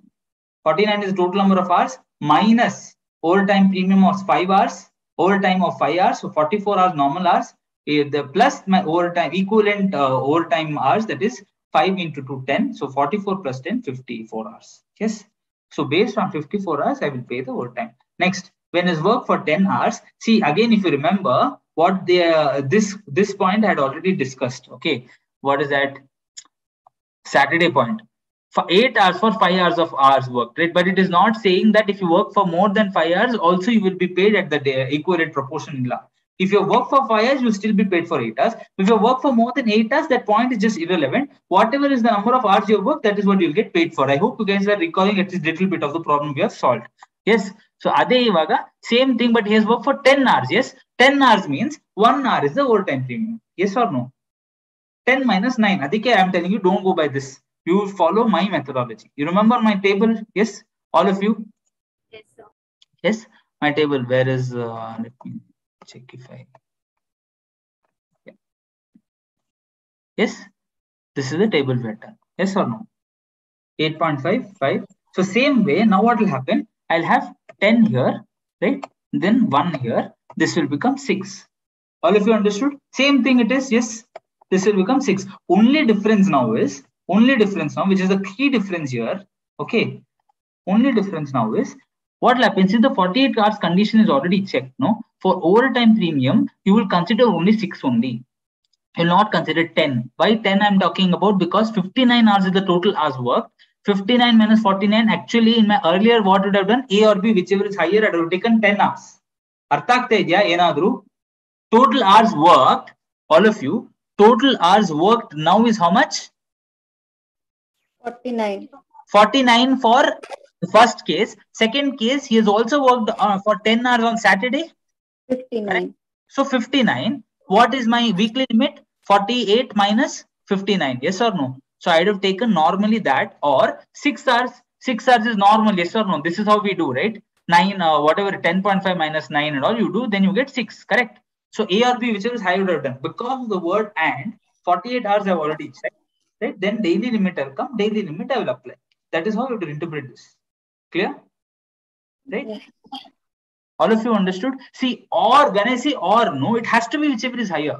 Otherwise, what is the point? When I say or, it has to be whichever is higher. When I say and, which you will consider, it is not that whichever is beneficial, right? 48 hours, I will check for condition applicability. Then I will apply per day limit only. Clear? So this is not as per the Factories Act. I will show again for all of those guys who are burising me. Factories Act, if you want to check, here it is there. Check.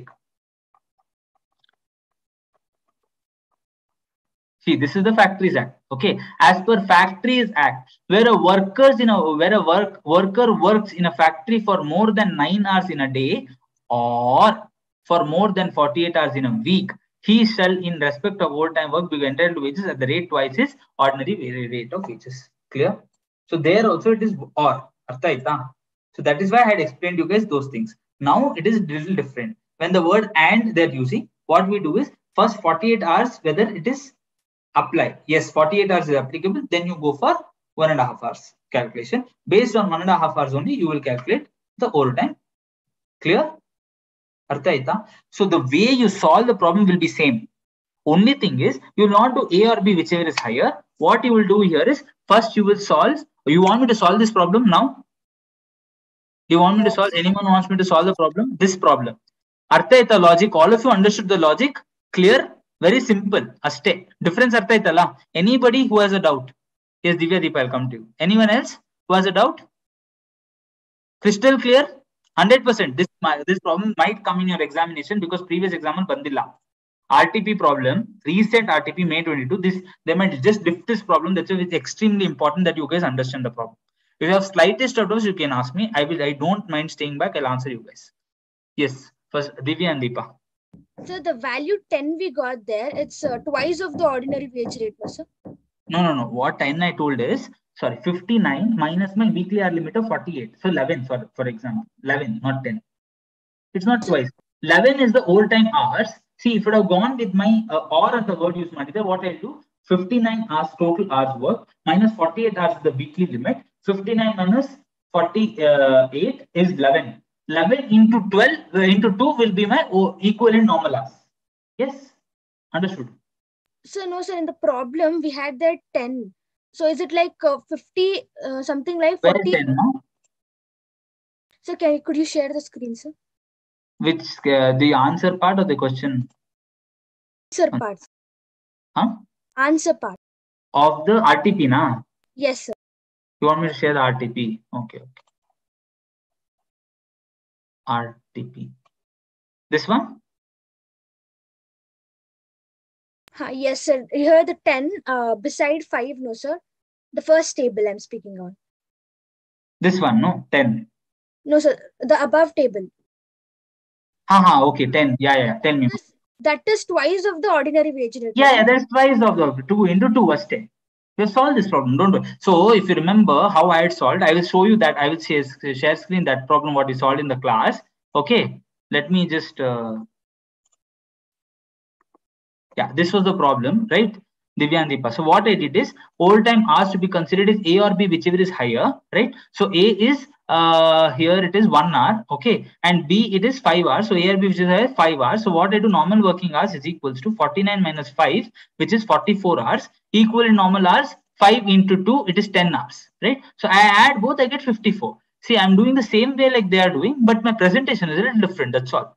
Because I don't agree with that extra hours, this, that, then what happens? No, Saturday will become very confusing. If I get extra hours in between, then 3 plus 1, why is it required only? I don't understand. Till now, I'm not understood. I want to meet that person who's designed this problem. why he has solved it the way it's done in the, you understood, any one of you have understood why study material is solved in the way it has, then you please explain. I have not understood why. For me, very simple. Okay, I go with the 2 arrow marks in that simple chart. When I read a problem, that is how I interpret this. A or B, whichever is higher. It is so simple. I don't understand why you have to complicate it. Right. So that is why Divya Deepa, you solved it like ICI problem. No? That's why you told me the way you did. I had solved it differently. Okay. But yeah, doesn't matter. However you solve, but logic is important. That's all. So Saturday, don't get confused if you're doing like that. Okay. Yes, Tejaswini. Sir, the last answer you showed was this problem's answer, no, sir? Illama, RTP na athwa Excel na? Sir, Excel. Excel is the what I solved in the class. None of them solve madilla adinga agutte. Solve madake I have to solve. No, I have never. Andre, I have not solved it. No, with you guys. Have I solved Excel? It will come and I solve it with you guys. I have not solved it with you guys. For Saturday, we'll add 1 hour, no, sir? For individual, when we calculate on individual basis. Individual, yes. OT is 1 hour. Very simple. 10 hours is work. Daily limit is 9 hours. 10 minus 9, 1 hour. Simple. Alli, our first 5 hours tagondi, matte 4 extra hours. Adukku eradukku, that is confusing. Yes. Whichever is less, well, minus. So 59 minus 6 and plus 6 into 2. Alala, whichever is less concept will not come here. That's what I'm trying to say. Okay. Here, now what I do know, Tejaswini. First part, let us, you have understood A or B, whichever is higher, not less. Whichever is higher. Weekly limit or daily limit, whichever is higher, that I take, minus it from my normal working hours, right? Or total working hours. I find out normal working hours. Then OT hours, I multiply it into 2. Then I add it to this, right? That's how I got 54 hours. That is clear, no? Yes, sir. Here now what I do, in this problem, very important, what do I do is, first I do check whether the weekly limit is, right? So is it 59 hours is more than 48 hours, right? So weekly limit satisfied. Next, because of the word and, next what I do is, I find out the daily limit, what is the variances, right? So first, 5 hours is done, right? Because previous also there 5, that is very simple, right? For 49. Last one is 10 hours is worked on Saturday. Daily limit is 9 hours. 10 minus 9 is 1 hour. So that 1 hour I'll add it to the 5 hours. So 6 hours. 6 into 2, 12 hours will be my equivalent normal working hours. Clear? Yes. So 59 minus 6. OTR says 53. 53 plus 12. Okay. 53 plus 12. So ade barbecue again. Let us check. Okay. 53 plus 12, that is 65 hours. Clear? All of you understood? Yes? Important problem. All of you should compulsorily solve this problem. And revision allu homework kortini. Should compulsorily solve this problem twice. Okay? Please solve this problem twice. All right. Next.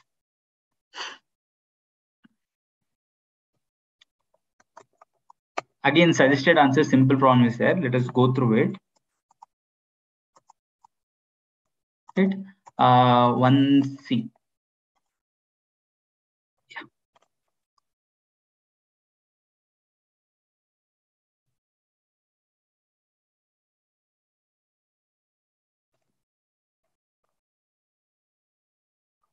Yeah, question 1C. This is my, one of you read this. A skilled worker is paid a guaranteed wage rate of rupees 150 per hour. The standard time allowed for a job is 10 hours. It took 8 hours to complete the job. He has been paid the wages under Rowan incentive plan. You are required to, first one, calculate an effective hourly rate of earnings under Rowan incentive plan. 2. Calculate the time in which he should complete the job. If the worker is placed under Halsey incentive scheme, that is 50%, and he wants to maintain the same effective hourly rate of earnings. Okay. So first one, a skilled worker is paid a guaranteed wage rate of 150 per hour, right? So this is what my time rate. Yes or no?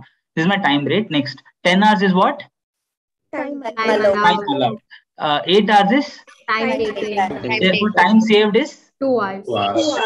So we have all the information that is given. Can we easily compute what is the incentive scheme as per Rowan plan? Yes. Yes. So we'll apply the formula and we'll compute what is the incentive. So let's go to the question. Answer. C. Right. So here that is what you see. Either they have done it like this. You don't have to do all this. Okay. Do it normally. Apply. Put the formula and then do it normal. So what they have done? Time taken into time rate. Yes. Time taken into time rate. 1800 hours. Bonus is what? See. Here you see. You look at the institute. Normally you check the institute formula. Institute formula is not my formula. If you guys remember, non formula and formulas for institute formula bere ittu. Yes or no? Yes. They had followed the same this thing. But il nodi what they have done. They are copying Aman sir now. Check. I'm serious. Or nodi nanna copy ಮಾಡ್ತಿದ್ದಾರೆ. So what have they done? Time saved by time allowed into time taken to time rate. Istane. Yes. Go and tell them I have this proprietary right over this equation. Tell them not to use my equation, okay? But I'm just trying to show you guys our work. So you remember, no, I told you guys this logically this is how it has to be. Nange yaru helkottilla, but when you understand the logic, certain things are easily understood. Yes. So same thing, the time saved by time allowed divided into time taken into time rate, right? That's what you do. Then you add, you get this. Clear? And then you find out the hourly rate. So hours worked is 8 hours. Therefore, effective hourly rate is 180 rupees. Clear? Very simple. Next, what is the next part of the question? It says that if the hourly rate has to be the same, then under his Halsey incentive scheme, what is the time? So calculate the time in which he should complete the job. That is, what am I supposed to calculate? Time taken. Time taken. If the worker is placed under Halsey incentive scheme, right, and he wants to see why they're mentioning 50%, because 33% Allah adike. Okay, I'm just telling you guys. And he wants to maintain the same effective hourly rate of earnings, right? So here it's an equation. Yes, Halsey premium plan, the effective hourly rate, now you know. What is it? 180 rupees. We just find out because it has to be same as Rowan incentive plan. 180 rupees is equals to, tell me the formula now. Yes. Halsey Rowan plan divided by. Halsey Rowan plan, we got it. Halsey Rowan plan is what? Now you have to find Halsey premium plan. Rowan Andren. Halsey premium plan. Yeah, tell me the equation. Time taken into 180. Yeah, Tejaswini, yes. The time taken into 180 plus 50% into 2 into time taken. 2 into 180. Correct. Sir, we have to divide. Adike nan pause kottiddu. Yes. What you have to divide it by? Time taken. Because this is the, it's what is, otherwise you have given total. Now it is hourly rate. Yes. So divide it. That is the only thing. Aste. See, that simple thing, if you remember, no, then you'll get full marks. Aste irodu. Alright. So let's come back to the equation. What is it? Yeah, here it is. See, let time taken be T, right? So that's what they've done. 180 rupees is equals to rate into hours work plus rate into 50% of time set by hours work. The hours work madidandre, you will not get the answer, right? That's what you do that. Then you, otherwise also, you know what? Most of them will get it. Answer ಮಾಡುವಾಗ equation tally ಆಗ್ತಾಯಿಲ್ಲ ಏನೋ ಯೋಚಿಸ್ತೀರಾ, but you'll waste your time. You'll waste your precious time and you'll have a lot of scratches in your answer sheet. So that's why important that it should strike immediately. Yes. So 180 is equal to, this is the formula that Tejaswini told us, 150 into time taken plus 150 into 50% of time saved. 10 minus T here, right? Time saved will be 10 minus T divided by T. Solve for the equation, you get the answer. Simple. Yes or no? This is again my easy or the average level, whatever, because you solve this problem, it is coming. So you guys are seeing what is the kind of questions you're getting in examination. Yes. All of you feel more confident now. Yes or no? Correct. Easily, all of you 10 marks adri exam ali everyone who's there in the class would have scored. Yes. Can I confidently take that assumption that all of you would have scored at least 10 marks? Correct. 5 on 5 in material and 5 on 5 in labor. Yes. All right. So, see, a bouncer question would have been, you know, that previous question I discussed about overtime. That is one of the bouncer questions, because the way they have given that and the madi they've given. So that is one of the bouncer questions. Atara barutte, but you don't have to answer. You can skip that question. Yes, you can skip that question. But what is important is to understand the bouncer. Hinge or matte and observe madil andre gone case. So that you would observe. Yes. All right.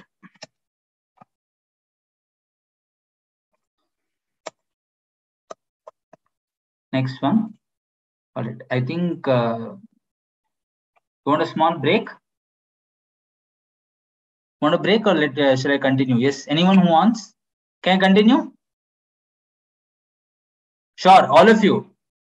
Yes. Yargo beku but sumne kutidare. I'll continue, no? Rahul, look.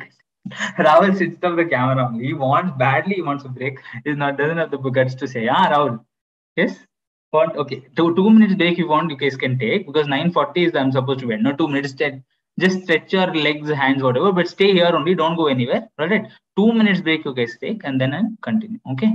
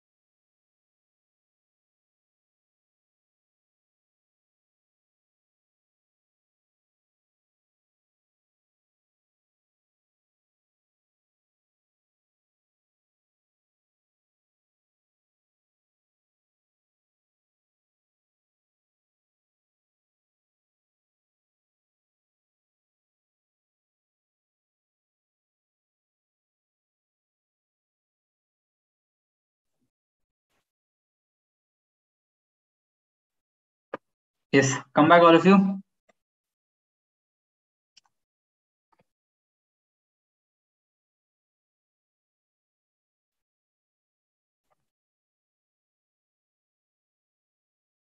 Yeah, quickly. First. Come back.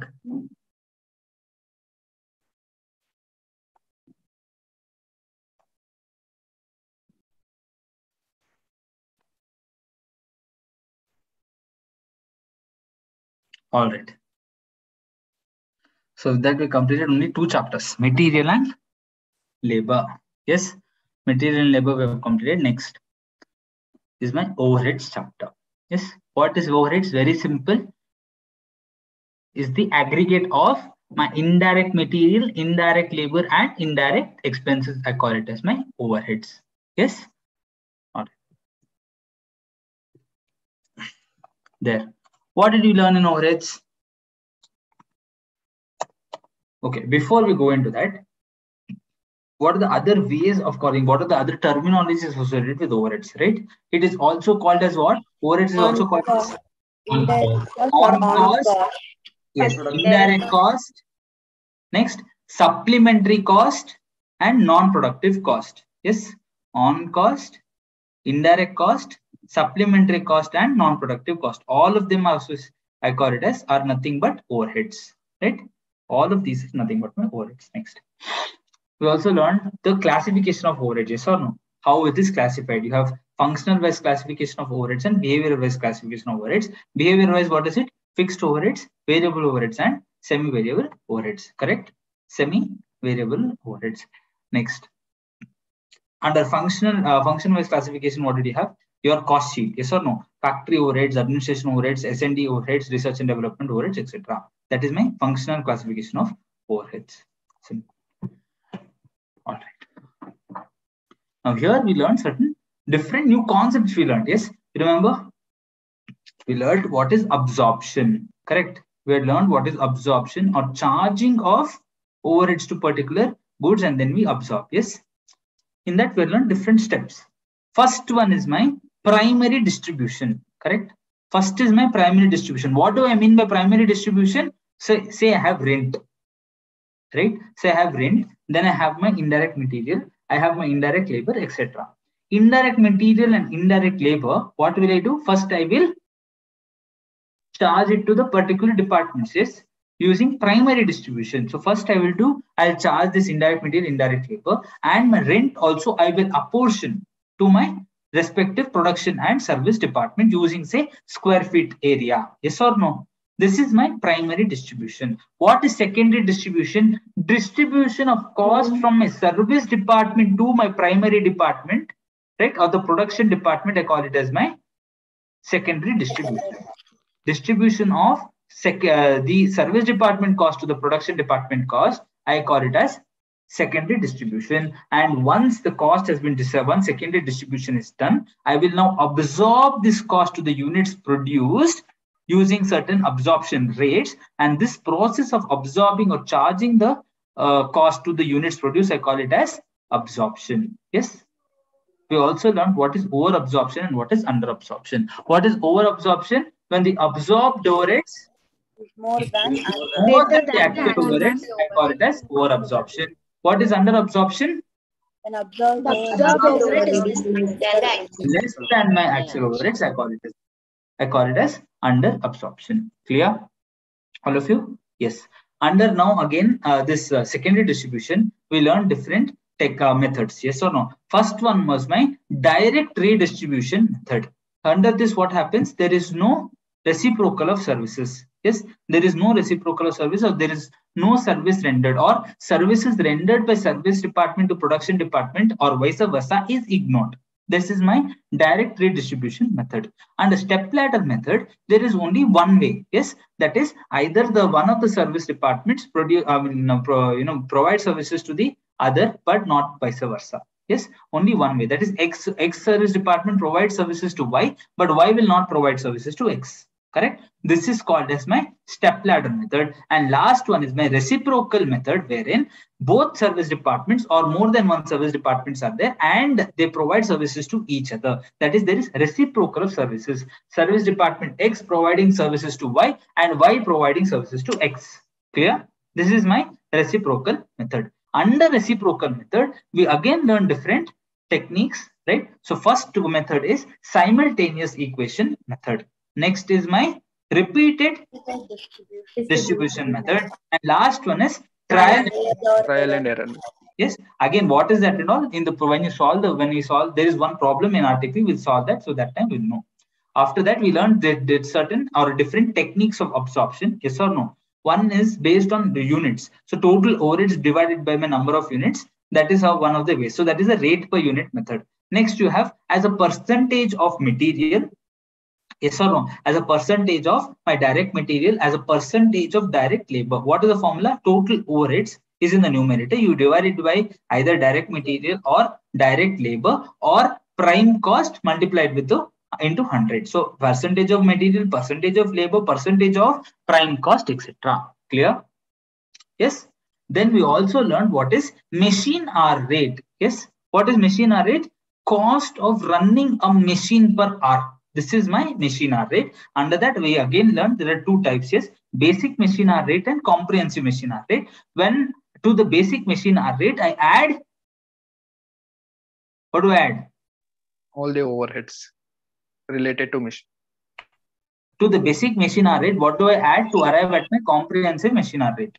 Machine operators Machine operators wages, excellent one. Yes, to my basic machine hour rate, I add the machine operators wages to arrive at comprehensive machine hour rate. Clear? This is my machine hour rate formula. Yes, all right. That's it. I think let's go through your material. If whatever points that I have not read, discussed now, we'll go through.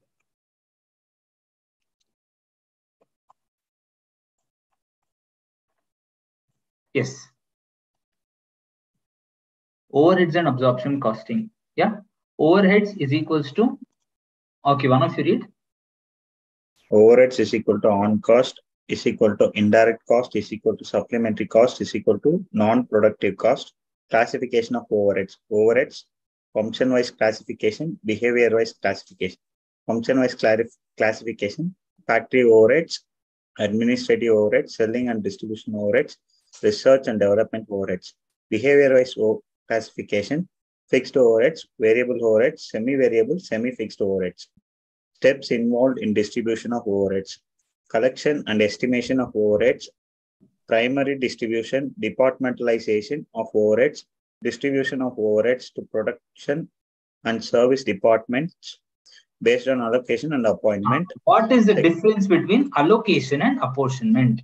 Yes, when something is directly allocable or allocated, can be allocated to a particular department or to a particular job, etc. I call it as allocation. Yes, when I cannot directly allocate it to that particular job or process, etc., then I apportion it. Yes or no? So rent, for a rent is the best example. We apportion rent. Yes, based on the area or square feet. Lighting, for example, based on the number of light points. This is all apportionment. Allocation is, I know, for example, indirect material, indirect labor. Yes, that indirect material, indirect labor is for a particular product. Yes, so I can allocate it to that product. Clear? All right. Let's continue.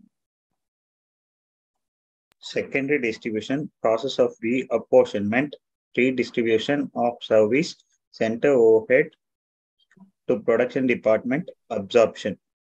Methods of reappointment of service department expenses over production department. Reapportionment. Okay. Methods of reappointment. This reapportionment, sir. Yeah, that should be corrected to reapportionment. Yeah. Direct redistribution method, step method or non-reciprocal method, reciprocal service method, techniques of absorption, minus formula or as under. Formula or as under. Yes. Rate per unit is equal to total overheads divided by total number of units. Percentage of material is equal to total overheads divided by direct materials into 100. Percentage of labor is equal to total overheads divided by direct labor into 100. Percentage of prime cost is equal to total overheads divided by prime cost into 100. Labor hour rate is equal to total overheads divided by direct labor hour. Machine hour rate is equal to total overheads divided by direct machine hours. Machine hour rate, it means cost of running a machine per hour, which is divided into two. Basic or simple machine hour rate shall not include machine operators' wages. Comprehensive machine hour rate, machine operators' wages will be added. Steps to be followed: computing machine hour rate. Compute effective machine hour rates for the period. Identify and aggregate all fixed overheads and not fixed cost, unlike in the case of operating costing. Yes. What is operating costing? I just started the chapter. Service costing. All right. Operating costing is nothing but service costing. In service costing, what do you have? If you remember, fixed, variable, and semi-variable had, right? So there it was fixed cost and not just fixed overhead, because it is operating cost, right? It's for the entire service. Yes or no? It is for the entire service. So there it is fixed cost. This is only overheads. That difference you should remember. Yeah, continue. Compute fixed overhead per machine hour on total basis. Identify variable overhead. Ascertain machine hour rate for each variable overhead. Normally, variable overhead power, depreciation, repairs and maintenance. Aggregate per unit overhead is equal to basic machine hour rate. Add operators wages is equal to comprehensive machine hour rate. Over and under absorption of overheads. Over absorption, it means absorbed overheads are more than the actual overheads. Under absorption, it means absorbed overheads are less than the actual overheads. Accounting treatment for under or over absorption. Directly transferred to P&L account. Transfer initially to overheads adjustment account and at the end of the period, the net balance to closing P&L account. Costing. Charge the costing P&L account. Charge to production based on supplementary overhead recovery rate and carry to the subsequent period for adjusting, and at the end of the year, transfer the balance to costing P&L account. Overhead absorption rate is equal to amount of overhead incurred divided by basis of absorption. Predetermined overhead rate is equal to budgeted overhead for the period divided by budgeted basis for the period. Blanket overhead rate is equal to overhead cost for the entire factory for the period divided by base for the period, total labor hours, total machine hours, etc. Multiple overhead rate is equal to overhead allocated apportioned to each department divided by corresponding base. Variable portion in semi-variable overhead is equal to change in amount of expenses divided by change in activity or quantity. Depreciation, useful life, fixed. Hours, variable. Okay. All right. So now here, what does this mean? This is what we were discussing recently in operating costing also, right? If it is given based on useful life, you treat it as fixed. If it's given based on hours, you treat it as variable. Clear? All right. Yes. That is your theory of overheads. Let's go to RTP.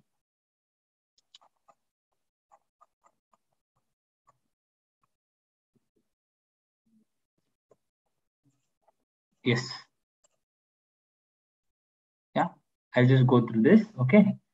Preds Limited, a manufacturing company having two production departments A and B and two service departments X and Y, right? So two production departments and two service departments. The following is the budget for March 2022. You've got direct material, direct wages, factory rent, power, depreciation, general netting, and then perquisites. All right. So this one already your allocation is done. Yes. For this allocation and primary distribution, both is done. However, primary distribution now is pending for the overheads. Yes or no? Because this is direct, already it is done. Allocation is done. Now primary distribution I need to do for factory, power, depreciation, general lighting, and perquisites. Yes or no? Yes? There and away. Yes or no? All right. Factory rent on what basis will I do? Area. Area. Factory rent I do based on area. Power. Machine hour.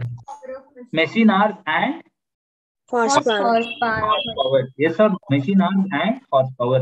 Next, depreciation. Capital value. Depreciation will be my capital value. Next, general lighting. Light point. Yes, general lighting will be based on my light points. So general lighting will be my light points. Clear? Yes. And then perquisites.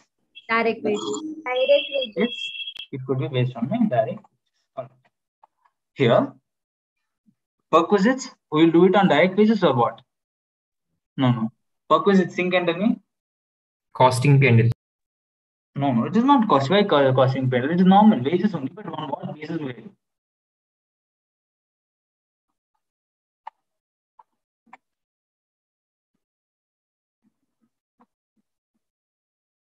Yes. Sir, perquisites don't come in cost. Why? See, the thing is, I've done this in the class also so many times. One question I'll ask simply to confuse you guys.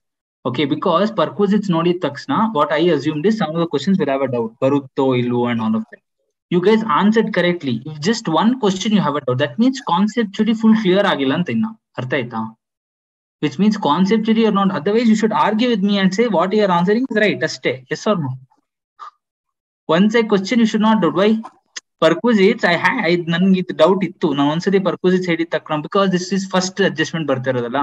Till now you would have not gone to perquisites anywhere.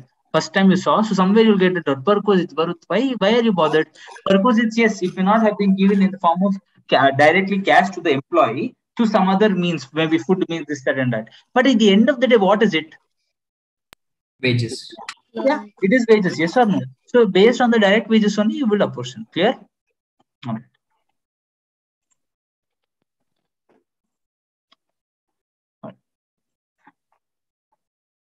Okay, so that you do the primary distribution. So here, let us check if we are all right now. Direct materials, obviously direct, they've already given. Yes, factory in based on area, power based on horsepower into machines, depreciation on capital, then general lighting based on light points, and focus is based on direct wages. Yes, so you use this and then you apportion the cost. This is what is the primary distribution cost. How did you got it? This is the cost of the primary distribution. Next. First one is that we are to solve using the simultaneous equation method. So first one is what? To various departments show the distribution. That is my primary distribution. Then next, prepare a statement of showing redistribution of service departments into, that is my secondary distribution using simultaneous equation, trial and error method, repeated distribution method. First one, simultaneous equation method, very simple. What is the equation? X is equals to Y, that is X, right? 9,20,000. All of you can see, correct? 9,20,000 plus how much percentage of Y? X. So X is Y is 5% of Y is apportioned to X. Yes, 5% of Y is apportioned to X. Let me use a different thing. Yes, so Y, 5% of Y is apportioned to X. Clear? So therefore 9,20,000 plus 0.05 Y. Same way 11,40,000 here, 11,40,000 plus 0.02 X. 20 here, 20% of X given here. Okay. So 20% of X is apportioned to Y. Therefore, you add 20%. Simultaneous equation, that's it. You form this equation, then you substitute X in Y or Y in X. They are substituting the value of X in Y. Okay, X in Y. Solve for the equation, you will get the answer. Right? Once you've got this answer, again substitute this value in one of the in X equation, and you'll get what is X. Therefore, X is so much. 9,86,869. Y is so much. Then you do secondary distribution table. Yes. To do the distribution table, here what did you do? Very simple. You not have the service departments anymore. Very important. Here you have only production department. In this, what you do now? X. In what ratio? 55 and 25. What is that ratio? Here they've given 55 and 25 ratio. Yes. So that 55 and 25 ratio you will use and apportion 9,86,000. Yes. 869 to A and B. As per primary distribution, overhead of A and B already, you will get it here. As department X you will do, then same way department Y, 13,37,374, you will apportion between A and B, and then you'll find what the total cost is. Clear? This is based on simultaneous equation method. Repeated distribution method, it's the same, trial and error method. It's the same as simultaneous equation method only. Okay, same logic. All of you guys understanding? Trial and error method, same logic. So now what will I do? Here is I'll have only the service departments now. Okay, based on the ratio that is 20% and 5%. Yes, they provide to each other. That, so Skanda, what will I do? Y department. So now first I will take X 9,20,000. I'll apply 20% of it and then distribute to Y. Yes, 13,24. The same way I keep doing it. Yes, that is trial and error method, and then I'll arrive at the same answer as my simultaneous equation method. Correct, Pratibha? Same answer as my simultaneous equation method. Again, so obviously the distribution now will be same as my simultaneous equation method. Clear?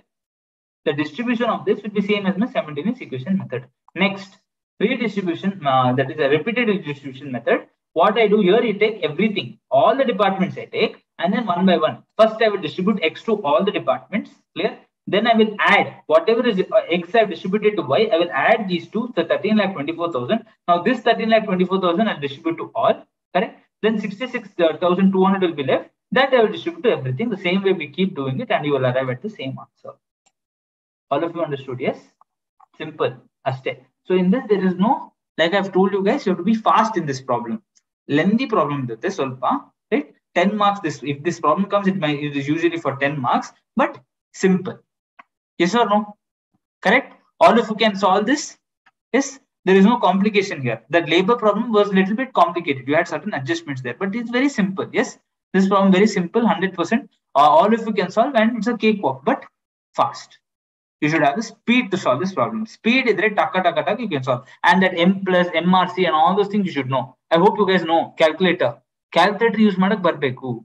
Not just plus minus, but how to memory recall madodu, everything. All the functions of calculator you know means you can solve this fast. Clear? Okay. Now let's go through the suggested answer. 5.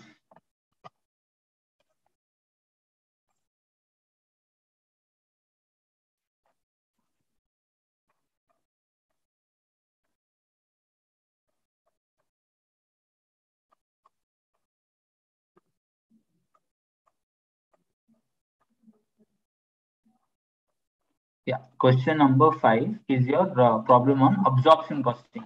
The similar problem we have solved in the class.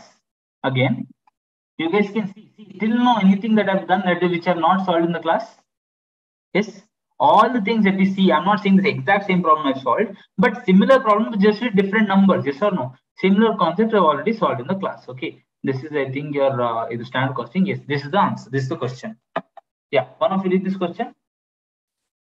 XYZ Limited manufactures a single product. It recovers factory overheads at determined rate of ₹20 per man day.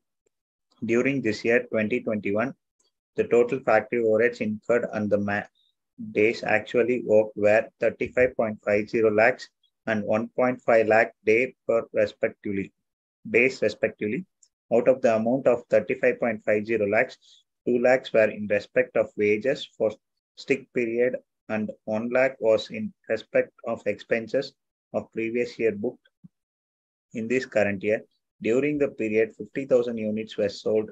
At the end of the period, 12,000 completed units were held in stock, but there was no opening stock of finished goods. Similarly, there was no stock of uncompleted units at the beginning of the period, but at the end of the period, there were 20,000 uncompleted units, which may be treated as 65% complete in all respects. On investigation, it was found that 40% of unabsorbed overheads were due to factory inefficiency, and the rest were attributable to increase in the cost of indirect materials and indirect labor. You are required to calculate the amount of unabsorbed overheads during the year 2021. Show the accounting treatment of unabsorbed overheads in cost accounts and cost journal entries. Okay, simple. Same problem I've done. Almost more or less same problem I've solved in the class. So anyway, for those of you who do not remember, right? And for those of you remember but have started to forget, for them, let us recall. All right. Yes. Simple. What does it say? XYZ Limited, a single product. It recovers factory overheads at a predetermined rate of 20 per man day. Why do I need this? To calculate over absorption and under absorption. So at 20 per man day, it is absorbed. So now I have to find out the number of man days, right? Then if once I found out the number of man days, I know what is the absorption, right?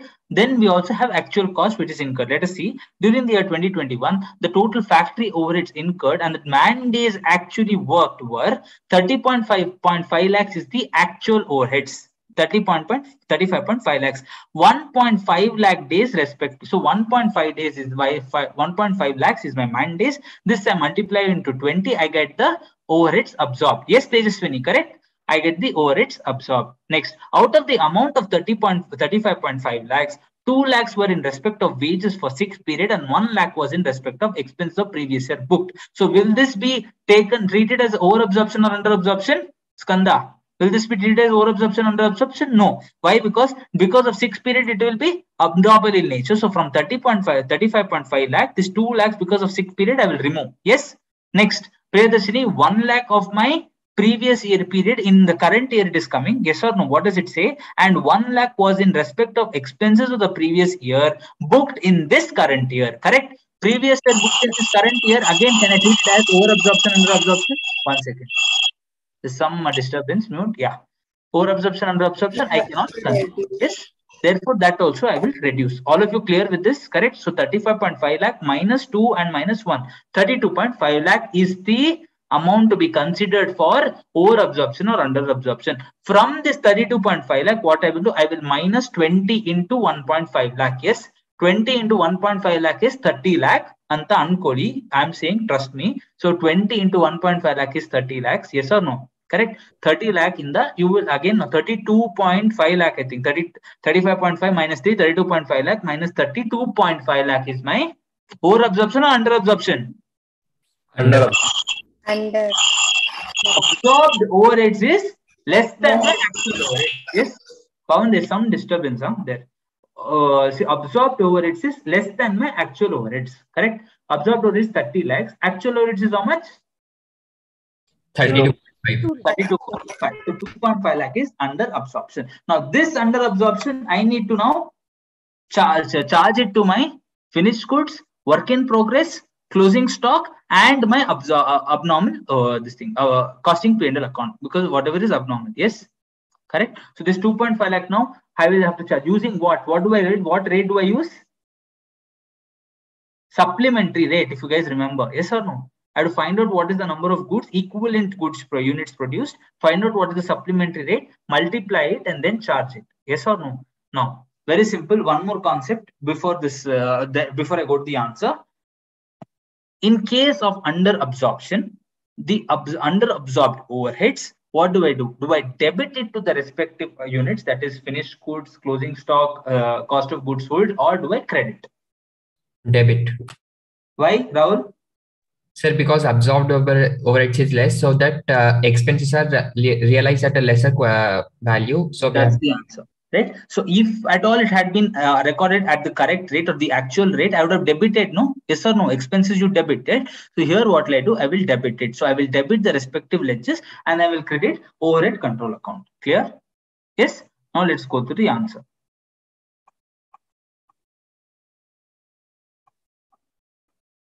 Yeah. What to say? So the total production overheads actually incurred during the year 30.5 lakh, correct? From this, what did I minus? I minus my wages incurred during strike period and the what is booked in the current year, right? 3 lakhs. So 32.5 lakh minus 30 lakh is my actual overheads. So under absorption is 2.5 lakhs, correct? All of you, this is what we discussed from 2.5 lakhs. Now, what will I do is 1 lakh is correct. Now, before that, we have to give adjustment to all that 40%, 65% and all that given. Yes. So, what is that? Here, read the question. 40% was what? Yeah. 1 second. Where is it? Yeah. 65% is the work in progress completion status, and 40% is they've given here. Sorry, it is found that 40% of the unabsorbed overheads were due to factory inefficiency. So 2.5 lakhs into 40%, whatever it is, that will go to my costing P&L account. Correct? Because it was because of inefficiency. Whatever is remaining from that, we'll find out the supplementary rate and charge it to all the units. That is finished goods, cost of goods sold, and my closing stock. Clear? Next. That is what they've given here. It is given in the statement in the question that 62,000 units. That how is it 62,000 units? 50,000 units sold, 12,000 closing stock, and 0 opening stock. Yes. So that is 62,000 units were completely finished and 20,000 units were 65% complete. Yes, that is the work in progress. All of you understanding? Next, 40% of the under-absorbed products were due to factory inefficiency and the rest were attributable to increase in cost of indirect material and indirect labor. So now 2.5 lakh into 40%, 1 lakh you will charge to costing P&L account. Remaining 1,50,000 you have to now charge it to the respective finished goods or this thing, cost of sales, etc. Clear? Therefore, now what did I do here? Equivalent units. So first one, supplementary rate. How do I find out? 1,50,000. Yes, all of you. 1,50,000 divided by my equivalent units. What is equivalent units here? 20,000 is 65% complete, correct? So the WIP is what, Divya Deepa? 20,000 into 65%, 13,000 is my WIP units. Next, finished goods given in the question is 12,000 units, correct? This is my closing stock. Cost of sales or the cost of goods sold, that is units sold, is 50,000 units, correct, Pavan? 50,000 units. So add all of these three, 13 plus 12 plus 50, 75,000. Yes? So this 75,000, when I divide it by 1,50,000, rupees 2 is the supplementary rate. I multiply it into respective things, and then this is what I get. Same way, whatever it is that I debit it here. Work in progress control account debit, then finished goods control account debit, cost of sales account debit, costing P&L account, that is 1 lakh of abnormal because of inefficiency. Yes, Tejaswini, it is because of inefficiency. Same thing I debit, and what do I credit, Anaga? I credit overhead control account. Credit overhead control account. Clear? All of you understood? Yes, Kanisha? Clear? Any doubts? Simple? Everything. So now who says that CA exam is difficult? Who? Come on. Anybody who can tell me that is difficult? This is your recent question paper I picked up and I'm showing you guys. Yes. Recent question paper picked up. Any problem that we have not solved in the class? All same problem has come. Exact same. Why can't you guys score out of out? Can't you now? Don't you have the confidence that you can score 100? Yes, start of the class, sir would have told 100 on 100 you can score, and you would have thought not. But now, don't you think it is possible? Yes. Whether you do it or not is different, but at least all of you can aim at it. Yes or no? Same problem has come. Any different adjustment till now? Yes. Whatever I discussed, no, that was an RTP adjustment, but at least the question paper, whatever we discussed, is simple. Material, labor, and overheads. All simple. 20 mark we discussed. All 20 on 20, all of you can score. Yes. Ange Martha 100 ತಗೊಂಡ್ಬರ್ತೀನಿ ಅನ್ಕೊಂಡ್ರಿ. Yes. Tomorrow, next by Thursday, by the end of the session, all of you should be confident of scoring 100 on 100. Okay. Because costing almost entirely we have completed actually. Only 3 chapters are pending. That's all. That to service costing I've started. Service costing, contract costing, and joint products. That's it. Everything else is, I think, cost bookkeeping also almost done. Yes. Arda chapter irubekaste sardu. All right. I think with that, it is 9:46. You want me to continue with ABC? No. Okay, don't worry. I'll do it in the next class. No problem. Activity-based costing. So I have only 3 chapters left from my end. Activity-based costing, marginal costing, and budgetary control. Right. Next, I think probably first 1 hour I'll do and close it, and then I'll pass it on to Shetty sir. Or I will do first 1 hour, or he'll do first 1 hour. I don't know.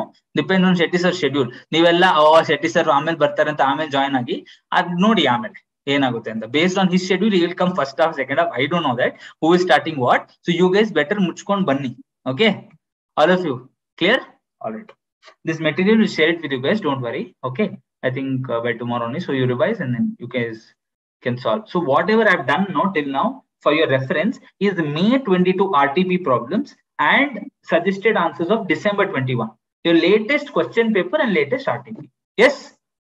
Simple. And that too chapter wise. Ashte. So if you want to note down the question number reference, it is there in YouTube, you can check. But anyway, question number reference of your RTP is very simple. It is chapter wise only. Your for your suggested answer, question number reference is material chapter is question 1A. Okay. Question 1A is material chapter. Your employee cost question number reference is question 1C. Okay. And overheads is question 5B. Overheads is question 5B. 1A, 1B, and 5B. Ashte. Clear? All right? Okay.